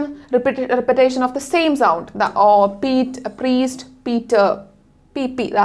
Okay, alliteration is also here. The slowly into million groups. അപ്പോൾ stars PP and തുടങ്ങി അതൊക്കെ വിഷ്വൽ ഇമേജസ് ആണ്. അതുപോലെ തന്നെ we have lot of imageries, ഒരുപാട് imageries പറഞ്ഞിട്ടുള്ള കാര്യങ്ങൾ ഇതിൽ നമുക്ക് വരുന്നുണ്ട്. Rocky line and ഫെൻ. യെസ്, അപ്പം ഇത്രയാണ്. മെറി ആസ് എ ബേർഡ്, ഇതൊരു സിമിലിയാണ്. This is A simile. Merry as A bird, ഒരു വളരെ സന്തോഷവാനായിട്ടുള്ള ഒരു പക്ഷിയെ പോലെ അദ്ദേഹം മരിച്ചു. That is A simile. Okay, ഇതൊക്കെ കാര്യങ്ങൾ, ഇത്തരത്തിലുള്ള കാര്യങ്ങളൊക്കെ നിറഞ്ഞു വെച്ചുള്ള ഒരു വളരെ സിമ്പിൾ ആയിട്ടുള്ള ബട്ട് വളരെ സ്വീറ്റ് ആയിട്ടുള്ള വളരെ മെമ്മറബിൾ ആയിട്ടുള്ള ഒരു പോമാണ് WBs നമുക്ക് പ്രൊവൈഡ് ചെയ്തിട്ടുള്ളത്. അപ്പം നിങ്ങൾ എന്താണ് അപ്രിസിയേഷൻ എഴുതുമ്പോൾ നമുക്ക് വരാവുന്ന പോസിബിൾ ക്വസ്റ്റ്യൻ എന്ന് പറയുന്നത് അപ്രിസിയേഷൻ ആയിരിക്കും. അപ്പം ജസ്റ്റ് മേക്ക് ഷുവർ ദാറ്റ് ആരാണ് എഴുതിയിട്ടുള്ളത് പോയിറ്റിനെ പറ്റി എഴുതാൻ വേണ്ടിയിട്ട് ശ്രമിക്കുക. ഫസ്റ്റ് പാരയിൽ പോയിറ്റിനെ പറ്റിയിട്ടും ദി ടൈറ്റിൽ ഓഫ് ദി പോം, അതിൻ്റെ ഒപ്പം തന്നെ അബൌട്ട് ദി തീം, എന്താണ് ഇതിൽ വന്നിട്ടുള്ള ഒരു തീം എന്നുള്ളതും കൂടെ എഴുതുക. Then coming to the next paragraphs, നിങ്ങൾക്ക് ഇപ്പം if you are given A stanza, ഒരു സ്റ്റാൻസ തന്നിട്ടുണ്ടെങ്കിൽ അതിന് ജസ്റ്റ് ഡിസ്ക്രൈബ് ചെയ്യുക. അതല്ല എങ്കിൽ you can just give stanza vice explanations. അതിനുശേഷം യു ക്യാൻ ജസ്റ്റ് കൺക്ലൂഡ്. ഓരോ അതിനെ പാരഗ്രാഫ്സ് ആയിട്ട് നിങ്ങൾക്ക് തിരിക്കാം. Then you have to provide the poetic devices used in the story, in the പോം. പോയറ്റിക് ഡിവൈസസ് കൊടുക്കുക. അതിനുശേഷം യു ക്യാൻ ജസ്റ്റ് കൺക്ലൂഡ്. നിങ്ങളുടെ ഒരു ഒപ്പീനിയനും കൂടെ വെച്ചിട്ട് you can just conclude that appreciation so that it will be A marvellous one. അടിപൊളിയായിട്ട് നിങ്ങൾക്ക് appreciation എഴുതാം. Okay, yes. അപ്പം നമ്മൾ നമ്മുടെ യൂണിറ്റിലെ ഈ ഒരു യൂണിറ്റിലെ ലാസ്റ്റ് ചാപ്റ്റർ ആയിട്ടുള്ള the danger of A single സ്റ്റോറിയാണ് ഇനി നമ്മൾ ഡിസ്കസ് ചെയ്യാൻ പോകുന്നത്. ഓക്കെ, അറിയാം നമ്മൾ ഓൾറെഡി പഠിച്ചിട്ടുള്ള സ്റ്റോറീസ് ഒക്കെയാണ്, ബട്ട് എന്നാലും എന്താണ് ഇതിൽ മെയിനായിട്ട് വരുന്നത്, എന്താണ് ഈ ഡേഞ്ചർ ഓഫ് ഒരൊറ്റ story, danger of A single story, ഒരു സ്റ്റോറിയുടെ ആ ഡേഞ്ചർ, ഒരു അപകടം എന്താണ്, ഒരൊറ്റ സ്റ്റോറി മാത്രമുള്ള കൊണ്ടുവരുന്ന ഒരു അപകടം എന്താണ്. നമ്മൾ വിൽ ജസ്റ്റ് സി. ചിമമന്ത എന്ന് പറയുന്ന റൈറ്ററുടെ, ചിമമന്തയുടെ സ്റ്റോറിയാണ് ഇതിൽ വന്നിട്ടുള്ളത്. അപ്പോൾ ചിമമന്ത എഴുതിയിട്ടുള്ള ഒരു സ്റ്റോറിയാണ്. അവളുടെ തന്നെ, ചിമമന്ത എന്ന് പറയുന്ന ഈ റൈറ്ററുടെ തന്നെ എക്സ്പീരിയൻസുകളാണ് ഐ എന്ന് യൂസ് ചെയ്തിട്ടുള്ള ഫസ്റ്റ് പേഴ്സണൽ പോയിന്റ് ഓഫ് വ്യൂവിൽ തന്നെ പോയിട്ടുള്ള ഒരു സ്റ്റോറിയാണ് നമ്മുടെ danger of A single story. Okay, അപ്പോൾ വിൽ ജസ്റ്റ് ഗെറ്റ് സ്റ്റാർട്ടഡ്. ഇതിൽ എന്താണ് പറഞ്ഞിട്ടുള്ളത് പെട്ടെന്ന് നമുക്കൊന്ന് മെയിൻ ഇവൻറ്റ്സ് മാത്രം നോക്കി പോവാം. അപ്പം ആദ്യം തുടങ്ങുന്നത് I M A story teller. ഇത് പറയുന്നത് ഒരു സ്റ്റോറി ടെല്ലർ എന്നുള്ള രീതിയിൽ. പിന്നെ ഒരു കാര്യം എന്ന് പറഞ്ഞാൽ ഇറ്റ്സ് നോട്ട് എ സ്റ്റോറി, അത് എപ്പോഴും ഓർത്ത് വെക്കുക. It's A speech, part of A speech ആണ്, അതിൽ നിന്ന് എടുത്തിട്ടുള്ള ഒരു ഭാഗമാണ്. സ്റ്റാർട്ട് ചെയ്യുന്നത് I M A story teller. ഞാനൊരു സ്റ്റോറി ടെല്ലറാണ്. എനിക്ക് എന്താണ്, ഞാൻ എൻ്റെ കഥ പറയുക അല്ലെങ്കിൽ എൻ്റെ പേഴ്സണൽ സ്റ്റോറീസ് പറയുന്നത്, അതിനെ ഞാൻ പേരിട്ട് വിളിച്ചിരിക്കുന്നത് the danger of A single story എന്നുള്ള ഒരു പേരിലാണ്. ഇനി എന്താണ് ഇവള് എവിടെയാണ് വളർന്നിട്ടുള്ളത്? She was brought up in a university campus in Eastern Nigeria. Eastern Nigeriaയിലെ ഒരു ക്യാമ്പസ്, യൂണിവേഴ്സിറ്റി ക്യാമ്പസിലാണ് ഈ കുട്ടി വളർന്നിട്ടുള്ളത്. അപ്പം ഇവളുടെ അമ്മ പറയുന്നത് അവൾ വളരെ ചെറിയ പ്രായത്തിൽ തന്നെ എഴുതാനും വായിക്കാനും ഒക്കെ തുടങ്ങിയിട്ടുണ്ട്. അപ്പം വളരെ ഒരു യങ് റീഡർ ആൻഡ് റൈറ്റർ ഒക്കെ ആയിരുന്നു. വളരെ നേരത്തെ തന്നെ എഴുതാനും വായിക്കാനൊക്കെ തുടങ്ങിയിട്ടുള്ള ഒരു റീഡറും റൈറ്ററും ഒക്കെ ആയിരുന്നു. അവൾ തുടക്കകാലങ്ങളിൽ അവൾ വായിച്ചിരുന്നത് both British and American books, children books ഇവൾ വായിക്കുമായിരുന്നു.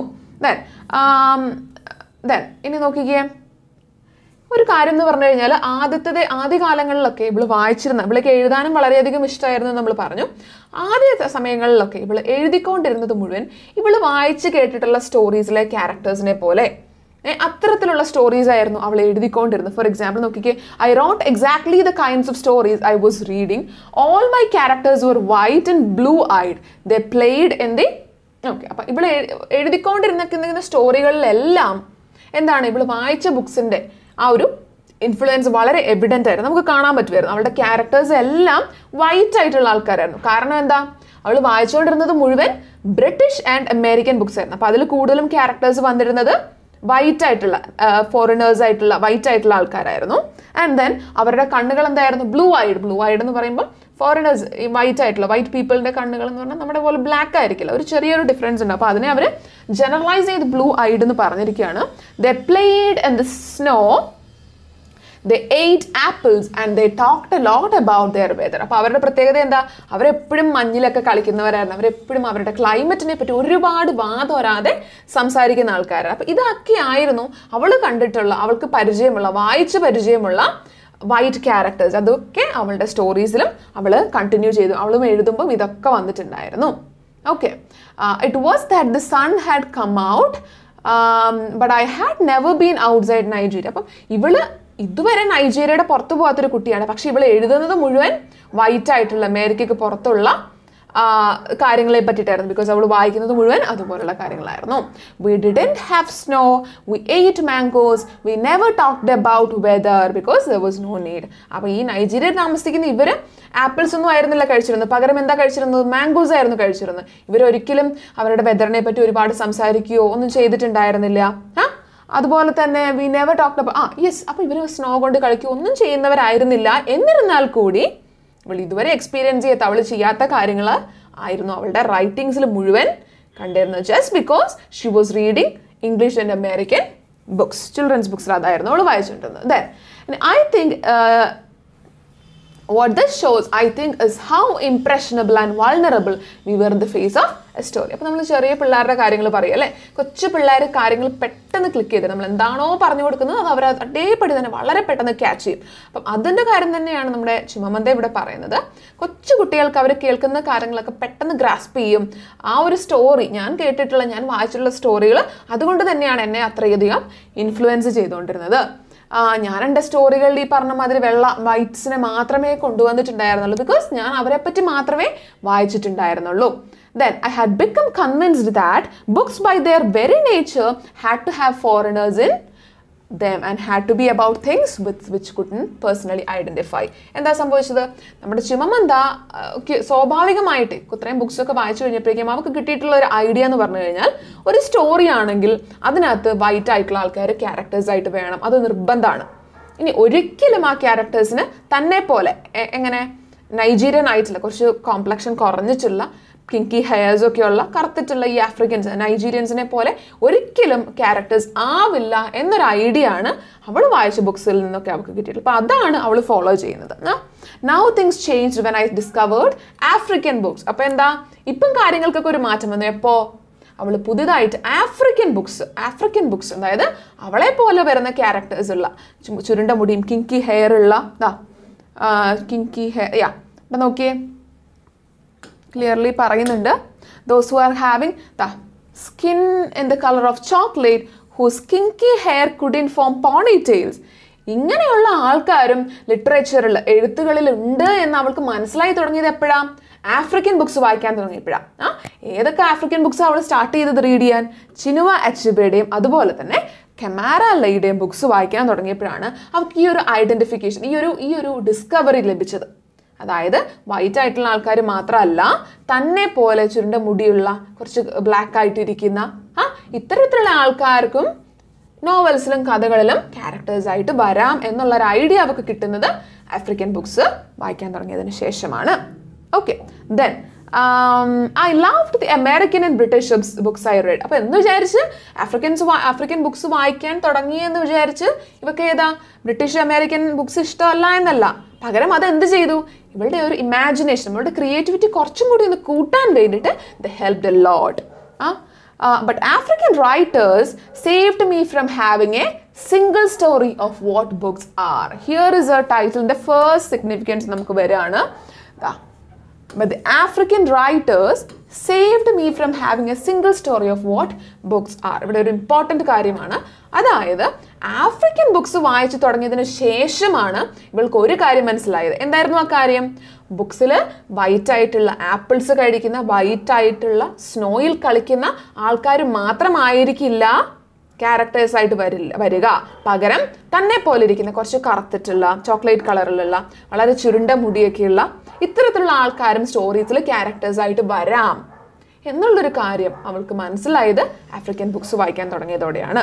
ഈ ബുക്ക് വായിക്കാൻ അവൾക്ക് കിട്ടിയില്ലായിരുന്നെങ്കിൽ, ആഫ്രിക്കൻ ബുക്സ് അവൾക്ക് വായിക്കാൻ പറ്റിയില്ലായിരുന്നെങ്കിൽ, ഷിൽ be having only that single story. അതായത് ഫോറിനേഴ്സ് ആയിട്ടുള്ള, വൈറ്റ് ആയിട്ടുള്ള ആൾക്കാർ മാത്രമേ സ്റ്റോറീസിൽ ഉണ്ടാവുള്ളൂ, ക്യാരക്ടേഴ്സ് ആയിട്ട് ഉണ്ടാവുള്ളൂ എന്നുള്ള ഒരു സിംഗിൾ സ്റ്റോറി മാത്രമേ അവൾക്ക് ഉണ്ടാവുമായിരുന്നുള്ളൂ. അപ്പോൾ അതൊരു ബുദ്ധിമുട്ടാണ് അല്ലേ? എല്ലാത്തിനെയും അങ്ങ് ജനറലൈസ് ചെയ്യാം, ഒരൊറ്റ കാര്യത്തെ പറ്റി അവർക്ക് അറിയുള്ളൂ. അപ്പോൾ ദാറ്റ് ഇസ് എ ഡേഞ്ചർ. അപ്പോൾ ആ സ്റ്റോറിയുടെ, സിംഗിൾ സ്റ്റോറിയുടെ ഒരു ഡേഞ്ചറാണ് നമുക്ക് അവിടെ മനസ്സിലാവുന്നത്. അപ്പോൾ coming to the next thing, അടുത്തത് നോക്കി നോക്കാം എന്തൊക്കെയാണെന്ന്. ഇനി അവളുടെ ഫാമിലിനെ പറ്റിയാണ് പറയുന്നത്. I came from A conventional middle class Nigerian family. അപ്പം ഇവളുടെ ഫാമിലിനെ പറ്റിയിട്ടാണ് പറയുന്നത്. കൺവെൻഷണൽ ആയിട്ടുള്ള ഒരു മിഡിൽ ക്ലാസ് നൈജീരിയൻ ഫാമിലിയാണ്. അവളുടെ father was A professor, mother was an administrator. ഒരു പ്രൊഫസറും അഡ്മിനിസ്ട്രേറ്ററും അതിൽ നിന്ന് മനസ്സിലാവും അവർ അത്യാവശ്യം ഫിനാൻഷ്യൽ സെറ്റപ്പ് ഒക്കെ ഉള്ള ആൾക്കാരാണ്, വലിയ പ്രശ്നമൊന്നുമില്ല. ഓക്കെ, അവരുടെ വീട്ടിൽ ഹെൽപ്പിനൊക്കെ ആൾക്കാരുണ്ടായിരുന്നു, ഹെൽപ്പ് ചെയ്യാനൊക്കെ ആൾക്കാരുണ്ടായിരുന്നു, സെർവൻസ് ഒക്കെ ഉണ്ടായിരുന്നു. അപ്പം അങ്ങനെ അവരുടെ വീട്ടിൽ ഹെൽപ്പ് ചെയ്യാനുണ്ടായിരുന്ന ഒരു ബോയ് ആയിരുന്നു ആര്? It was fide. ഫിഡേ എന്ന് പറയുന്ന അവരുടെ വീട്ടിലെ ഒരു സെർവൻറ്റ് ബോയ് ആയിരുന്നു. അപ്പോൾ ഇവനെ പറ്റിയിട്ട് ഇവളുടെ അമ്മ ഇവളുടെ അടുത്ത് പറഞ്ഞിട്ടുള്ള ഒരു അറിവ് മാത്രമേ ഇവക്കുള്ളൂ. എന്താ പറഞ്ഞിട്ടുള്ളത്? His family was very poor. ഈ ഒരു കാര്യം മാത്രമേ ഫിഡേനെ പറ്റി നമ്മുടെ ചിമമന്തയ്ക്ക് അറിയുള്ളൂ. He was very poor, his family was very poor. അപ്പോൾ പുവർ ആയതുകൊണ്ട് തന്നെ ഇവരുടെ വീട്ടിൽ നിന്ന് യാംസ്, കിഴങ്ങുകളും റൈസും ഒക്കെ ഇവരുടെ ഫാമിലിക്ക് കൊടുത്തു വിടുമായിരുന്നു. ഇനി എപ്പോൾ ഒക്കെ ഇവള്, അതായത് നമ്മുടെ ചിമമന്ത അവളുടെ ഫുഡ് ഫിനിഷ് ചെയ്യാതിരിക്കുന്നു, അപ്പോൾ ഒക്കെ അവളുടെ അമ്മ പറയായിരുന്നു എന്ത്? ഫിഡേനെ പോലുള്ള ആൾക്കാർ ഒരു നേരത്തെ, അവരുടെ ഫാമിലി ഒരു നേരത്തെ ഭക്ഷണം പോലും കിട്ടാതിരിക്കുന്നവരുണ്ട്, അപ്പം അതുകൊണ്ട് നീ ഒരിക്കലും ഫുഡ് വേസ്റ്റ് ചെയ്യരുതെന്ന് പറയായിരുന്നു. അപ്പം അതിൽ നിന്നൊക്കെ അവൾക്ക് കിട്ടുന്ന ഒരേ ഒരു ഐഡിയ എന്ന് പറയുന്നത് ഫിഡേസ് ഫാമിലി ഈസ് പുവർ. ആ ഒരു കാര്യം മാത്രമേ അവൾക്ക് അറിയുള്ളൂ. Okay, then coming to the next para. On a Saturday we went to his village to visit his mother, and his mother showed us a beautifully patterned casket of dyed raffia that his brother had made. അപ്പം ഒരു ദിവസം ഇവള് നമ്മുടെ ഫിഡയുടെ വീട്ടിലേക്ക്, നമ്മുടെ നാട്ടിലേക്ക് പോവാണ്. അവിടെ ചെന്നപ്പോൾ നമ്മുടെ ഫിഡയുടെ അമ്മ, നമ്മുടെ ഫിഡയുടെ ബ്രദർ ഉണ്ടാക്കിയിട്ടുള്ള ഒരു ബാസ്ക്കറ്റ്, ഡൈഡ് റാഫിയൊക്കെ വെച്ച് നല്ല ചൂരലൊക്കെ വെച്ചിട്ട് ഉണ്ടാക്കിയിട്ടുള്ള, ആഫ്രിക്കൻസിൻ്റെ ഒക്കെ കയ്യിൽ നമ്മൾ ഇരിക്കുന്ന ഒരു ചെറിയ കൊട്ട കാണാമല്ലോ, അപ്പോൾ ആ കൊട്ട വെച്ചിട്ട് അവരുണ്ടാക്കിയിട്ടുള്ള ഒരു ബാസ്ക്കറ്റ് കാണിച്ചു കൊടുക്കണം. അപ്പം ഈ ബാസ്ക്കറ്റ് കണ്ടപ്പം ആർക്ക്? നമ്മുടെ ചിമമന്തയ്ക്ക് ഷി കാൻറ്റ് ബിലീവ് ഇറ്റ്. അവൾക്ക് ഇത്രയും ഭംഗിയുള്ള ഒരു ബാസ്ക്കറ്റ് ഈ പറഞ്ഞ പാവപ്പെട്ട വീട്ടിലെ ആൾക്കാർ ഉണ്ടാക്കുമെന്ന് അവൾക്ക് ഒരു തരത്തിലും she was not at all expecting that. Xi couldn't believe her eyes. അവൾക്ക് തീരെ വിശ്വസിക്കാൻ പറ്റുന്നില്ല. കാരണം എന്താ? അവളുടെ ആകെപ്പാടെ അവൾക്ക് കിട്ടിയിട്ടുള്ള ഒരു ഐഡിയ എന്ന് പറയുന്നത് there family is poor, they can do anything other than that. പാവപ്പെട്ടവരായിരിക്കുക എന്നത് ഉപരി ഇവർക്ക് വേറെ ഒന്നും പറ്റില്ല. ആ ഒരു തോട്ടായിരുന്നു, ആ ഒരു സിംഗിൾ സ്റ്റോറി മാത്രമേ നമ്മുടെ ചിമമന്തയുടെ മൈൻഡിലുണ്ടായിരുന്നുള്ളൂ. ഓക്കെ, അപ്പോൾ വീണ്ടും ഒരു സിംഗിൾ സ്റ്റോറി വന്ന് അല്ലേ, ആ ഒരു കാര്യം മാത്രമേ, പുവർ ആണെന്നുള്ള ആ ഒരു തിങ്കിങ് മാത്രം, ആ ഒരു സിംഗിൾ സ്റ്റോറിയെ നമ്മുടെ ചിമമന്തയുടെ മൈൻഡിലുണ്ടായിരുന്നുള്ളൂ. അപ്പോൾ again that was A danger of A single story. അതൊരു സിംഗിൾ സ്റ്റോറിയുടെ ഡേഞ്ചർ ആയിരുന്നു. Then next, years later I thought about this when I left Nigeria to go to the university. അപ്പോൾ ഇവർക്ക് കുറേ കഴിഞ്ഞു, ഇവളൊരു 19 വയസ്സൊക്കെ, ഒരു കോളേജ് സ്റ്റുഡൻ്റ് ഒക്കെ ആയിട്ട് ഇപ്പോൾ അവളുടെ നാടിന് പുറത്ത്, നൈജീരിയക്ക് പുറത്ത് എവിടെയാണ്, അമേരിക്കയിൽ പോയിട്ട് US പോയിട്ട് പഠിക്കുകയാണ്. അപ്പോൾ അവൾക്കൊരു റൂംമേറ്റിനെ കിട്ടി, ഒരു അമേരിക്കൻ റൂംമേറ്റിനെയാണ് കിട്ടിയിട്ടുള്ളത്. അപ്പോൾ നോക്കിക്കുക അടുത്തത്, അവിടെ Xi asked where I had learn to speak English so well. അപ്പോൾ നമ്മുടെ ഈ അമേരിക്കൻ റൂംമേറ്റിന് എന്നോട് ചോദിക്കണം, നീ എത്ര ഭംഗിയായിട്ടാണ് ഇംഗ്ലീഷ് സംസാരിക്കുന്നത്, നീ എവിടുന്നാണ് ഇത്രയും അടിപൊളിയായിട്ട് ഇംഗ്ലീഷ് സംസാരിക്കാനൊക്കെ പഠിച്ചത്? ഭയങ്കര എക്സൈറ്റഡ് ആയിട്ട്, സർപ്രൈസ്ഡ് ആയിട്ട് ചോദിക്കുകയാണ്. അപ്പോൾ നമ്മൾ പറയുകയാണ്, I said that Nigeria happened to have English as its official language. അപ്പോൾ നൈജീരിയക്ക് അവിടുത്തെ ഒഫീഷ്യൽ ലാംഗ്വേജ് ഇംഗ്ലീഷാണ്, ഞങ്ങളും ഇംഗ്ലീഷ് അറിയുന്നവരാണ്, ഞങ്ങൾ ഇംഗ്ലീഷ് ഒഫീഷ്യലി ഉപയോഗിക്കാറുണ്ട് എന്ന് ചിമമന്ത അവളുടെ അടുത്ത് പറഞ്ഞു കൊടുക്കുകയാണ്. She asked if she could listen to what she called my tribal music. അടുത്ത കാര്യം നമ്മുടെ അമേരിക്കൻ റൂംമേറ്റ് ഇവളുടെ അടുത്ത് ചോദിക്കുന്നത്, നിങ്ങളുടെ ട്രൈബൽ മ്യൂസിക്, നിങ്ങൾ നിങ്ങളുടെ നാട്ടിൽ വെക്കുന്ന നിങ്ങളുടെ നാട്ടിലൊക്കെ വെക്കുന്ന ട്രൈബൽ മ്യൂസിക് എനിക്കൊന്ന് കേൾപ്പിച്ച് തരാമോ എന്നാണ് ചോദിക്കുന്നത്. നിങ്ങൾ കേൾക്കാറുള്ള സോങ്സ്, നമ്മൾ അങ്ങനെയല്ലേ കുറച്ച് ഒരു ആദിവാസി കുട്ടിയൊക്കെ നമ്മുടെ ക്ലാസ്സിലേക്ക് പുതുതായിട്ട് പഠിക്കാൻ വന്നു കഴിഞ്ഞാൽ നമ്മൾ ആദ്യം നിങ്ങളുടെ ട്രഡീഷണൽ സാധനങ്ങൾ ഡാൻസോ സോങ്സോ എന്തെങ്കിലുമൊക്കെ ഞങ്ങളെ ഒന്ന് കേൾപ്പിച്ച് തരുമോ എന്നൊക്കെ നമ്മളും ചോദിക്കും അല്ലേ. അതുപോലെ തന്നെ ഇവളും ചോദിച്ചു. പക്ഷെ നമ്മുടെ ചിമമന്ത എങ്ങനെയായിരുന്നു? She always listen to the type of Maria കാരെ. ഒരു ഇംഗ്ലീഷ് റൈറ്റർ അല്ലെങ്കിൽ ഇംഗ്ലീഷ് സിംഗർ ആയിട്ടുള്ള മരിയ കാരയുടെ സോങ്സ് ഒക്കെ ആയിരുന്നു നമ്മുടെ ചിമമന്ത എപ്പോഴും കേട്ടുകൊണ്ടിരുന്നത്. പക്ഷെ നമ്മുടെ റൂംമേറ്റ് എന്താ വിചാരിച്ചത്? കുറച്ച് പ്രാകൃതമായിട്ടുള്ള പാവപ്പെട്ട വീട്ടിലെ ഒരു കുട്ടി, ആഫ്രിക്കയിൽ നിന്ന് വന്നിട്ടുള്ള ഭയങ്കര ട്രഡീഷണൽ ആയിട്ടുള്ള ഒരു ട്രൈബൽ ആയിട്ടുള്ള കുട്ടി എന്നുള്ളൊരു സിംഗിൾ സ്റ്റോറി ആയിരുന്നു നമ്മുടെ അമേരിക്കൻ റൂംമേറ്റിന് നമ്മുടെ ചിമമന്തയെ പറ്റിയിട്ടുണ്ടായിരുന്നത്. Okay, she had felt sorry for me even before she saw me. അപ്പോൾ നമ്മുടെ ഈ അമേരിക്കൻ റൂംമേറ്റ് നമ്മളെ ചിമമന്തനെ കാണുന്നതിന് മുന്നേ ഇവളോട് തോന്നിയിട്ടുള്ളൊരു വികാരം എന്താ? പാവം കുട്ടി, നൈജീരിയയിൽ നിന്നൊന്നും ഒന്നും ഇല്ലാത്തടത്തു നിന്നൊക്കെ വന്ന് പഠിക്കാൻ നിൽക്കുകയാണ്. അപ്പോൾ അവളുടെ അടുത്ത് ഒരു ദയ, ഒരു സഹതാപം മാത്രമേ നമ്മുടെ ഇവൾക്ക് ഉണ്ടായിരുന്നുള്ളൂ, നമ്മുടെ അമേരിക്കൻ റൂംമേറ്റിന് ഉണ്ടായിരുന്നുള്ളൂ. അപ്പം നമ്മുടെ ഈ അമേരിക്കൻ റൂംമേറ്റിനും ആഫ്രിക്കനെ പറ്റി ഒറ്റ സിംഗിൾ സ്റ്റോറിയേ ഉണ്ടായിരുന്നുള്ളൂ. What is that? In this single story, there was no possibility of Africans being similar to her in any way. This is an important one. ഇതിപ്പോൾ മൂന്നാമത്തെ കാര്യമാണ് നമ്മൾ പറയുന്നത്. In this single story, there was no possibility of Africans being similar to her in any way. ആഫ്രിക്കൻസിന് ഒരു തരത്തിലും ഇവളുമായിട്ട് ഒരു സിമിലാരിറ്റിയും വരാൻ chance ഇല്ല. ഒന്നാമത്തെ കാര്യം. രണ്ടാമത്തത്, no possibility of feelings more complex than പിറ്റി. ഇവരുടെ അടുത്ത് സഹതാപം എന്നതിലുപരി വേറൊരു ഫീലിങ്സും തോന്നാൻ ഒരു ചാൻസും ഇല്ല. And then no possibility of A connection as human equals. മനുഷ്യരായിട്ട് പോലും കാണാനുള്ള ഒരു പോസിബിലിറ്റി ഇല്ല. ഇതൊക്കെയായിരുന്നു നമ്മുടെ അമേരിക്കൻ റൂംമേറ്റിന് ചിമമന്തയെ പറ്റിയിട്ടുള്ള ആ ഒരു സ്റ്റോറി, ആ ഒരു സിംഗിൾ സ്റ്റോറി. ആഫ്രിക്കൻസിനെ ഒരിക്കലും തങ്ങളുമായിട്ട് ഒരു രീതിയിലും കമ്പയർ ചെയ്യാൻ പറ്റത്തില്ല, ഒരിക്കലും ഐഡന്റിഫയബിൾ ആയിരിക്കില്ല ഇവർ രണ്ടുപേരും. അതായിരുന്നു നമ്മുടെ റൂംമേറ്റിന്റെ ഒരു സിംഗിൾ സ്റ്റോറി. അപ്പോൾ അതൊരു ഡേഞ്ചർ അല്ലേ? ഇവർ മാത്രമാണ് വലിയ ആൾക്കാർ, ഇവർക്കൊന്നും അറിയില്ല, ഇവർ ഭയങ്കര താഴെക്കിടയിലുള്ളവരാണെന്ന് പറയുന്ന ആ ഒരു സ്റ്റോറിയും ആ ഒരു view പെർസ്പെക്റ്റീവും that is also wrong. അപ്പോൾ അത് സിംഗിൾ സ്റ്റോറിയുടെ ഒരു ഡേഞ്ചർ ആണ്. ഓക്കെ, അപ്പോൾ നമ്മുടെ ടൈറ്റിൽ എങ്ങനെയാണ് ഇതിനുമായിട്ട് റിലേറ്റഡ് ആവുന്നതെന്ന് മനസ്സിലാവുന്നില്ലേ? അപ്പം നമ്മുടെ ചിമമന്തയ്ക്ക് അവളുടെ നാട്ടിൽ നിൽക്കുന്ന സമയത്ത്, അവിടെയാണ് നമ്മൾ ഈ ഒരു പാരഗ്രാഫിൽ കാണുന്നത്, അവളുടെ നാട്ടിൽ നിൽക്കുന്ന സമയത്ത് അവളൊരു ആഫ്രിക്കൻ ആണെന്ന് എന്നുള്ള ഒരു ബോധമൊന്നും, ഒരു ഐഡന്റിറ്റി ഒന്നും ഒരിക്കലും തോന്നിയിട്ടില്ല. പക്ഷേ വെൻ ഷീ ഈസ് ഔട്ട്സൈഡ് ആഫ്രിക്കയുടെ പുറത്ത് വന്നപ്പോഴേക്കും ആഫ്രിക്കയുടെ ഏതൊരു കാര്യം പറയുമ്പോഴും ആൾക്കാർ ഇവളെ ആയിരിക്കും പോയിന്റ് ചെയ്യുക. അങ്ങനെയൊക്കെയുള്ള അവസ്ഥകൾ വരാൻ വേണ്ടിയിട്ട് തുടങ്ങി. പക്ഷെ എന്നിരുന്നാലും അവൾക്കൊരു ആഫ്രിക്കൻ ആണെന്ന് പറയുന്നതിൽ ഷി വാസ് വെരി പ്രൗഡ്. ഒരു നാണക്കേടോ ഒന്നും ഉണ്ടായിരുന്നില്ല. ബട്ട് ചില സമയങ്ങളിൽ ഈ പറഞ്ഞ ഒരു റേഷ്യൽ ആയിട്ടുള്ള കൊണോട്ടേഷൻസ് വരുമ്പോൾ sometimes she was A bit sad. ചെറിയ ബുദ്ധിമുട്ടുകൾ ഉണ്ടായിട്ടുണ്ട്. പക്ഷെ എന്നാലും she was A proud African. ഇനി ആഫ്രിക്കൻ ഐഡന്റിറ്റിയിൽ അവൾ ഭയങ്കര ഹാപ്പി ആയിരുന്നു. ഒരിക്കൽ അവളുടെ US ആ ഒരു തൻ്റെ കോളേജിലെ ഒരു പ്രൊഫസർ ഇവളുടെ അടുത്ത് വന്നിട്ടൊരു കാര്യം പറയുന്നുണ്ട്. എന്താ പറയുന്നത്? A professor once told me that my novels were not authentically African. Here is an important thing. My novels were not authentically African. അപ്പോൾ ഇവളുടെ ഒരു പ്രൊഫസർ ഇവളുടെ അടുത്ത് വന്നിട്ട് പറയാണ്, നീ എഴുതുന്നതൊക്കെ വളരെ നല്ലൊരു റൈറ്ററൊക്കെയാണ്. അപ്പോൾ അവളുടെ അടുത്ത് പറയാണ്, നിന്റെ നോവൽസ് പ്യുവർലി ഒത്തൻറ്റിക്കലി ആഫ്രിക്കൻ അല്ല. ഒതന്റിക്കലി എന്ന് പറഞ്ഞാൽ യഥാർത്ഥത്തിൽ റിയൽ ആയിട്ടുള്ള ആഫ്രിക്കൻ അല്ല. എന്തുകൊണ്ടായിരിക്കും അങ്ങനെ പറഞ്ഞിട്ടുണ്ടാവുക? I didn't know what African authenticity was. The professor told me that the characters were too much like him. കാരണം എന്താ അങ്ങനെ പറയാൻ? ആഫ്രിക്കൻ അല്ല എന്ന് പറയാം, അത്രയ്ക്ക് ആഫ്രിക്കൻ അല്ല എന്ന് പറയാൻ എന്താ? ഇവിടെ എഴുതിയിരുന്ന ക്യാരക്ടേഴ്സ് വൈറ്റ് ആയിട്ടുള്ള അമേരിക്കൻസിനെ വളരെയധികം അമേരിക്കൻസിനെ പോലെ ഇരിക്കുന്നവരായിരുന്നു. ദേ വർ എഡ്യൂക്കേറ്റഡ് ആൻഡ് മിഡിൽ ക്ലാസ് മാൻ. അവിടെ ഉണ്ടായിരുന്ന ആൾക്കാരൊക്കെ, ഇവളുടെ ക്യാരക്ടേഴ്സിൽ ഉണ്ടായിരുന്നതൊക്കെ വളരെ എഡ്യൂക്കേറ്റഡ് ആയിട്ടുള്ള മിഡിൽ ക്ലാസ് ആയിട്ടുള്ള മെൻ ആയിരിക്കുന്നു. ദേ വർ നോട്ട് സ്റ്റാർവിങ്. അവർക്ക് ഭക്ഷണത്തിനൊന്നും ബുദ്ധിമുട്ടില്ല. വളരെ നല്ല രീതിയിൽ ജീവിക്കുന്ന, കാർ ഓടിക്കുന്ന, റോഡ് കാറുകൾ എല്ലാം കാർസ്, അതെ ക്യാരക്ടേഴ്സ് ഡ്രോവ് കാർസ്. ഇങ്ങനെ നല്ല രീതിയിൽ ജീവിക്കുന്ന ക്യാരക്ടേഴ്സ് ആയിരുന്നു നമ്മുടെ ചിമമന്തയിലെ സ്റ്റോറീസിൽ വന്നിട്ടുള്ള ക്യാരക്ടേഴ്സും. അതുകൊണ്ടാണ് നമ്മുടെ പ്രൊഫസർ അവളുടെ അടുത്ത് പറയുന്നത് എന്ത്? Your characters are not ഒത്തന്റിക്കലി African. അപ്പോൾ അയാൾക്കും അവിടെ ഒരു സിംഗിൾ സ്റ്റോറി ഉണ്ട്. എന്താ സിംഗിൾ സ്റ്റോറി? ആഫ്രിക്കൻസ് ആണ് എന്നുണ്ടെങ്കിൽ, ആഫ്രിക്കൻസ് എഴുതുന്ന കഥയാണെന്നുണ്ടെങ്കിൽ അവിടെ ആര് വേണം? വളരെ പാവപ്പെട്ട, ഭക്ഷണം പോലും കിട്ടാനില്ലാത്ത, വിദ്യാഭ്യാസമില്ലാത്ത, വളരെ പുവറായിട്ടുള്ള ആ ഒരു സെറ്റപ്പിൽ ജീവിക്കുന്ന ആൾക്കാർ വേണം എന്നുള്ളൊരു സിംഗിൾ സ്റ്റോറിയാണ് ആർക്കുള്ളത്? നമ്മുടെ പ്രൊഫസർക്കുള്ളത്. പക്ഷേ ചിമമന്ത is A exact opposite to that. അവൾക്ക് ഈ പറഞ്ഞ എല്ലാ ഐഡിയാസും കൂടെ മിങ്കിൾ ചെയ്തിട്ടാണ് അവളുടെ കാര്യങ്ങൾ അവളുടെ ബുക്സിൽ എഴുതുന്നത്. ഓക്കെ, ദെൻ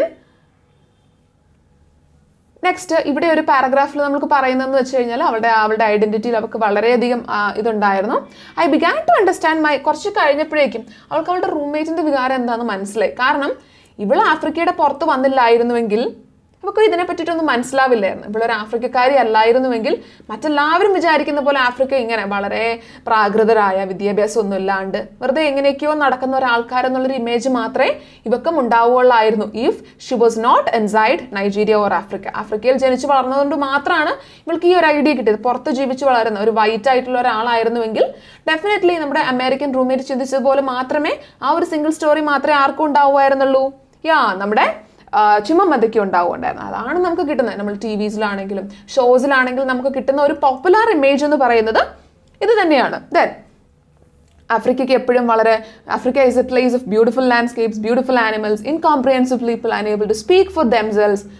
ഇതൊക്കെയാണ് ആഫ്രിക്കനെ പറ്റി നമ്മൾ എപ്പോൾ കാണുമ്പോഴും പിക്ചേഴ്സിലൂടെയും അല്ലെങ്കിൽ വെബിലൂടെയും നമുക്ക് കിട്ടുന്ന ഒരു ഐഡന്റിറ്റി എന്ന് പറയുന്നത് ഇങ്ങനെയാണ്. ആഫ്രിക്ക നല്ല ബ്യൂട്ടിഫുൾ ആയിട്ടുള്ള പ്ലേസ് ആണ്, പക്ഷെ ഇവിടുത്തെ ആൾക്കാരൊക്കെ വളരെ പ്രാകൃതരാണ്. ആരെങ്കിലും തങ്ങളെ വന്ന് സേവ് ചെയ്തുമെന്ന് വിചാരിച്ചുകൊണ്ട് നിൽക്കുന്ന ഒരു സമൂഹമാണ് ആഫ്രിക്ക എന്നുള്ളൊരു ഇമേജാണ് നമുക്ക് എല്ലായിടത്തു നിന്നും കിട്ടുന്നത്. അപ്പം അതാണ് ആ ഒരു സിംഗിൾ സ്റ്റോറിയുടെ കാരണം. ഓക്കെ, ദെൻ ഇവിടെ പറയുകയാണ് ഒരു കാര്യം അവർക്ക് കിട്ടിയിട്ടുള്ള ഒരു അണ്ടർസ്റ്റാൻഡിംഗ് എന്ന് പറഞ്ഞു കഴിഞ്ഞാൽ റൈറ്റേഴ്സ് അടിപൊളി ആവണമെങ്കിൽ അവരുടെ ചൈൽഡ്ഹുഡ് എന്നൊക്കെ പറഞ്ഞാൽ ഭയങ്കര ദുരിതം അനുഭവിച്ചിട്ടുള്ള ചൈൽഡ്ഹുഡ് ആണെങ്കിൽ ഭയങ്കര അടിപൊളി റൈറ്റേഴ്സ് ആവും. നമ്മൾ കാണുന്നതാണ് അല്ലേ, മിക്കവാറും റൈറ്റേഴ്സ് വളരെയധികം ബുദ്ധിമുട്ടൊക്കെ അനുഭവിച്ച് വന്നിട്ടുള്ളതാണ്. അപ്പം ഇവൾക്കും ഭയങ്കര നല്ലൊരു റൈറ്റർ ആവണം എന്നുള്ള ഇവളുടെ ഒരു ആഗ്രഹമാണ്. അപ്പോൾ she was trying to make her readings better, നല്ല ആളുടെ റൈറ്റിങ്സ് ബെറ്റർ ആക്കാൻ വേണ്ടിയിട്ട് നോക്കുകയാണ്. അപ്പോൾ അതിന് വേണ്ടിയിട്ട് ഇവൾ ആലോചിക്കുകയാണ്, വളരെ കഷ്ടപ്പെട്ട് കണ്ടുപിടിക്കാൻ ശ്രമിക്കുകയാണ്.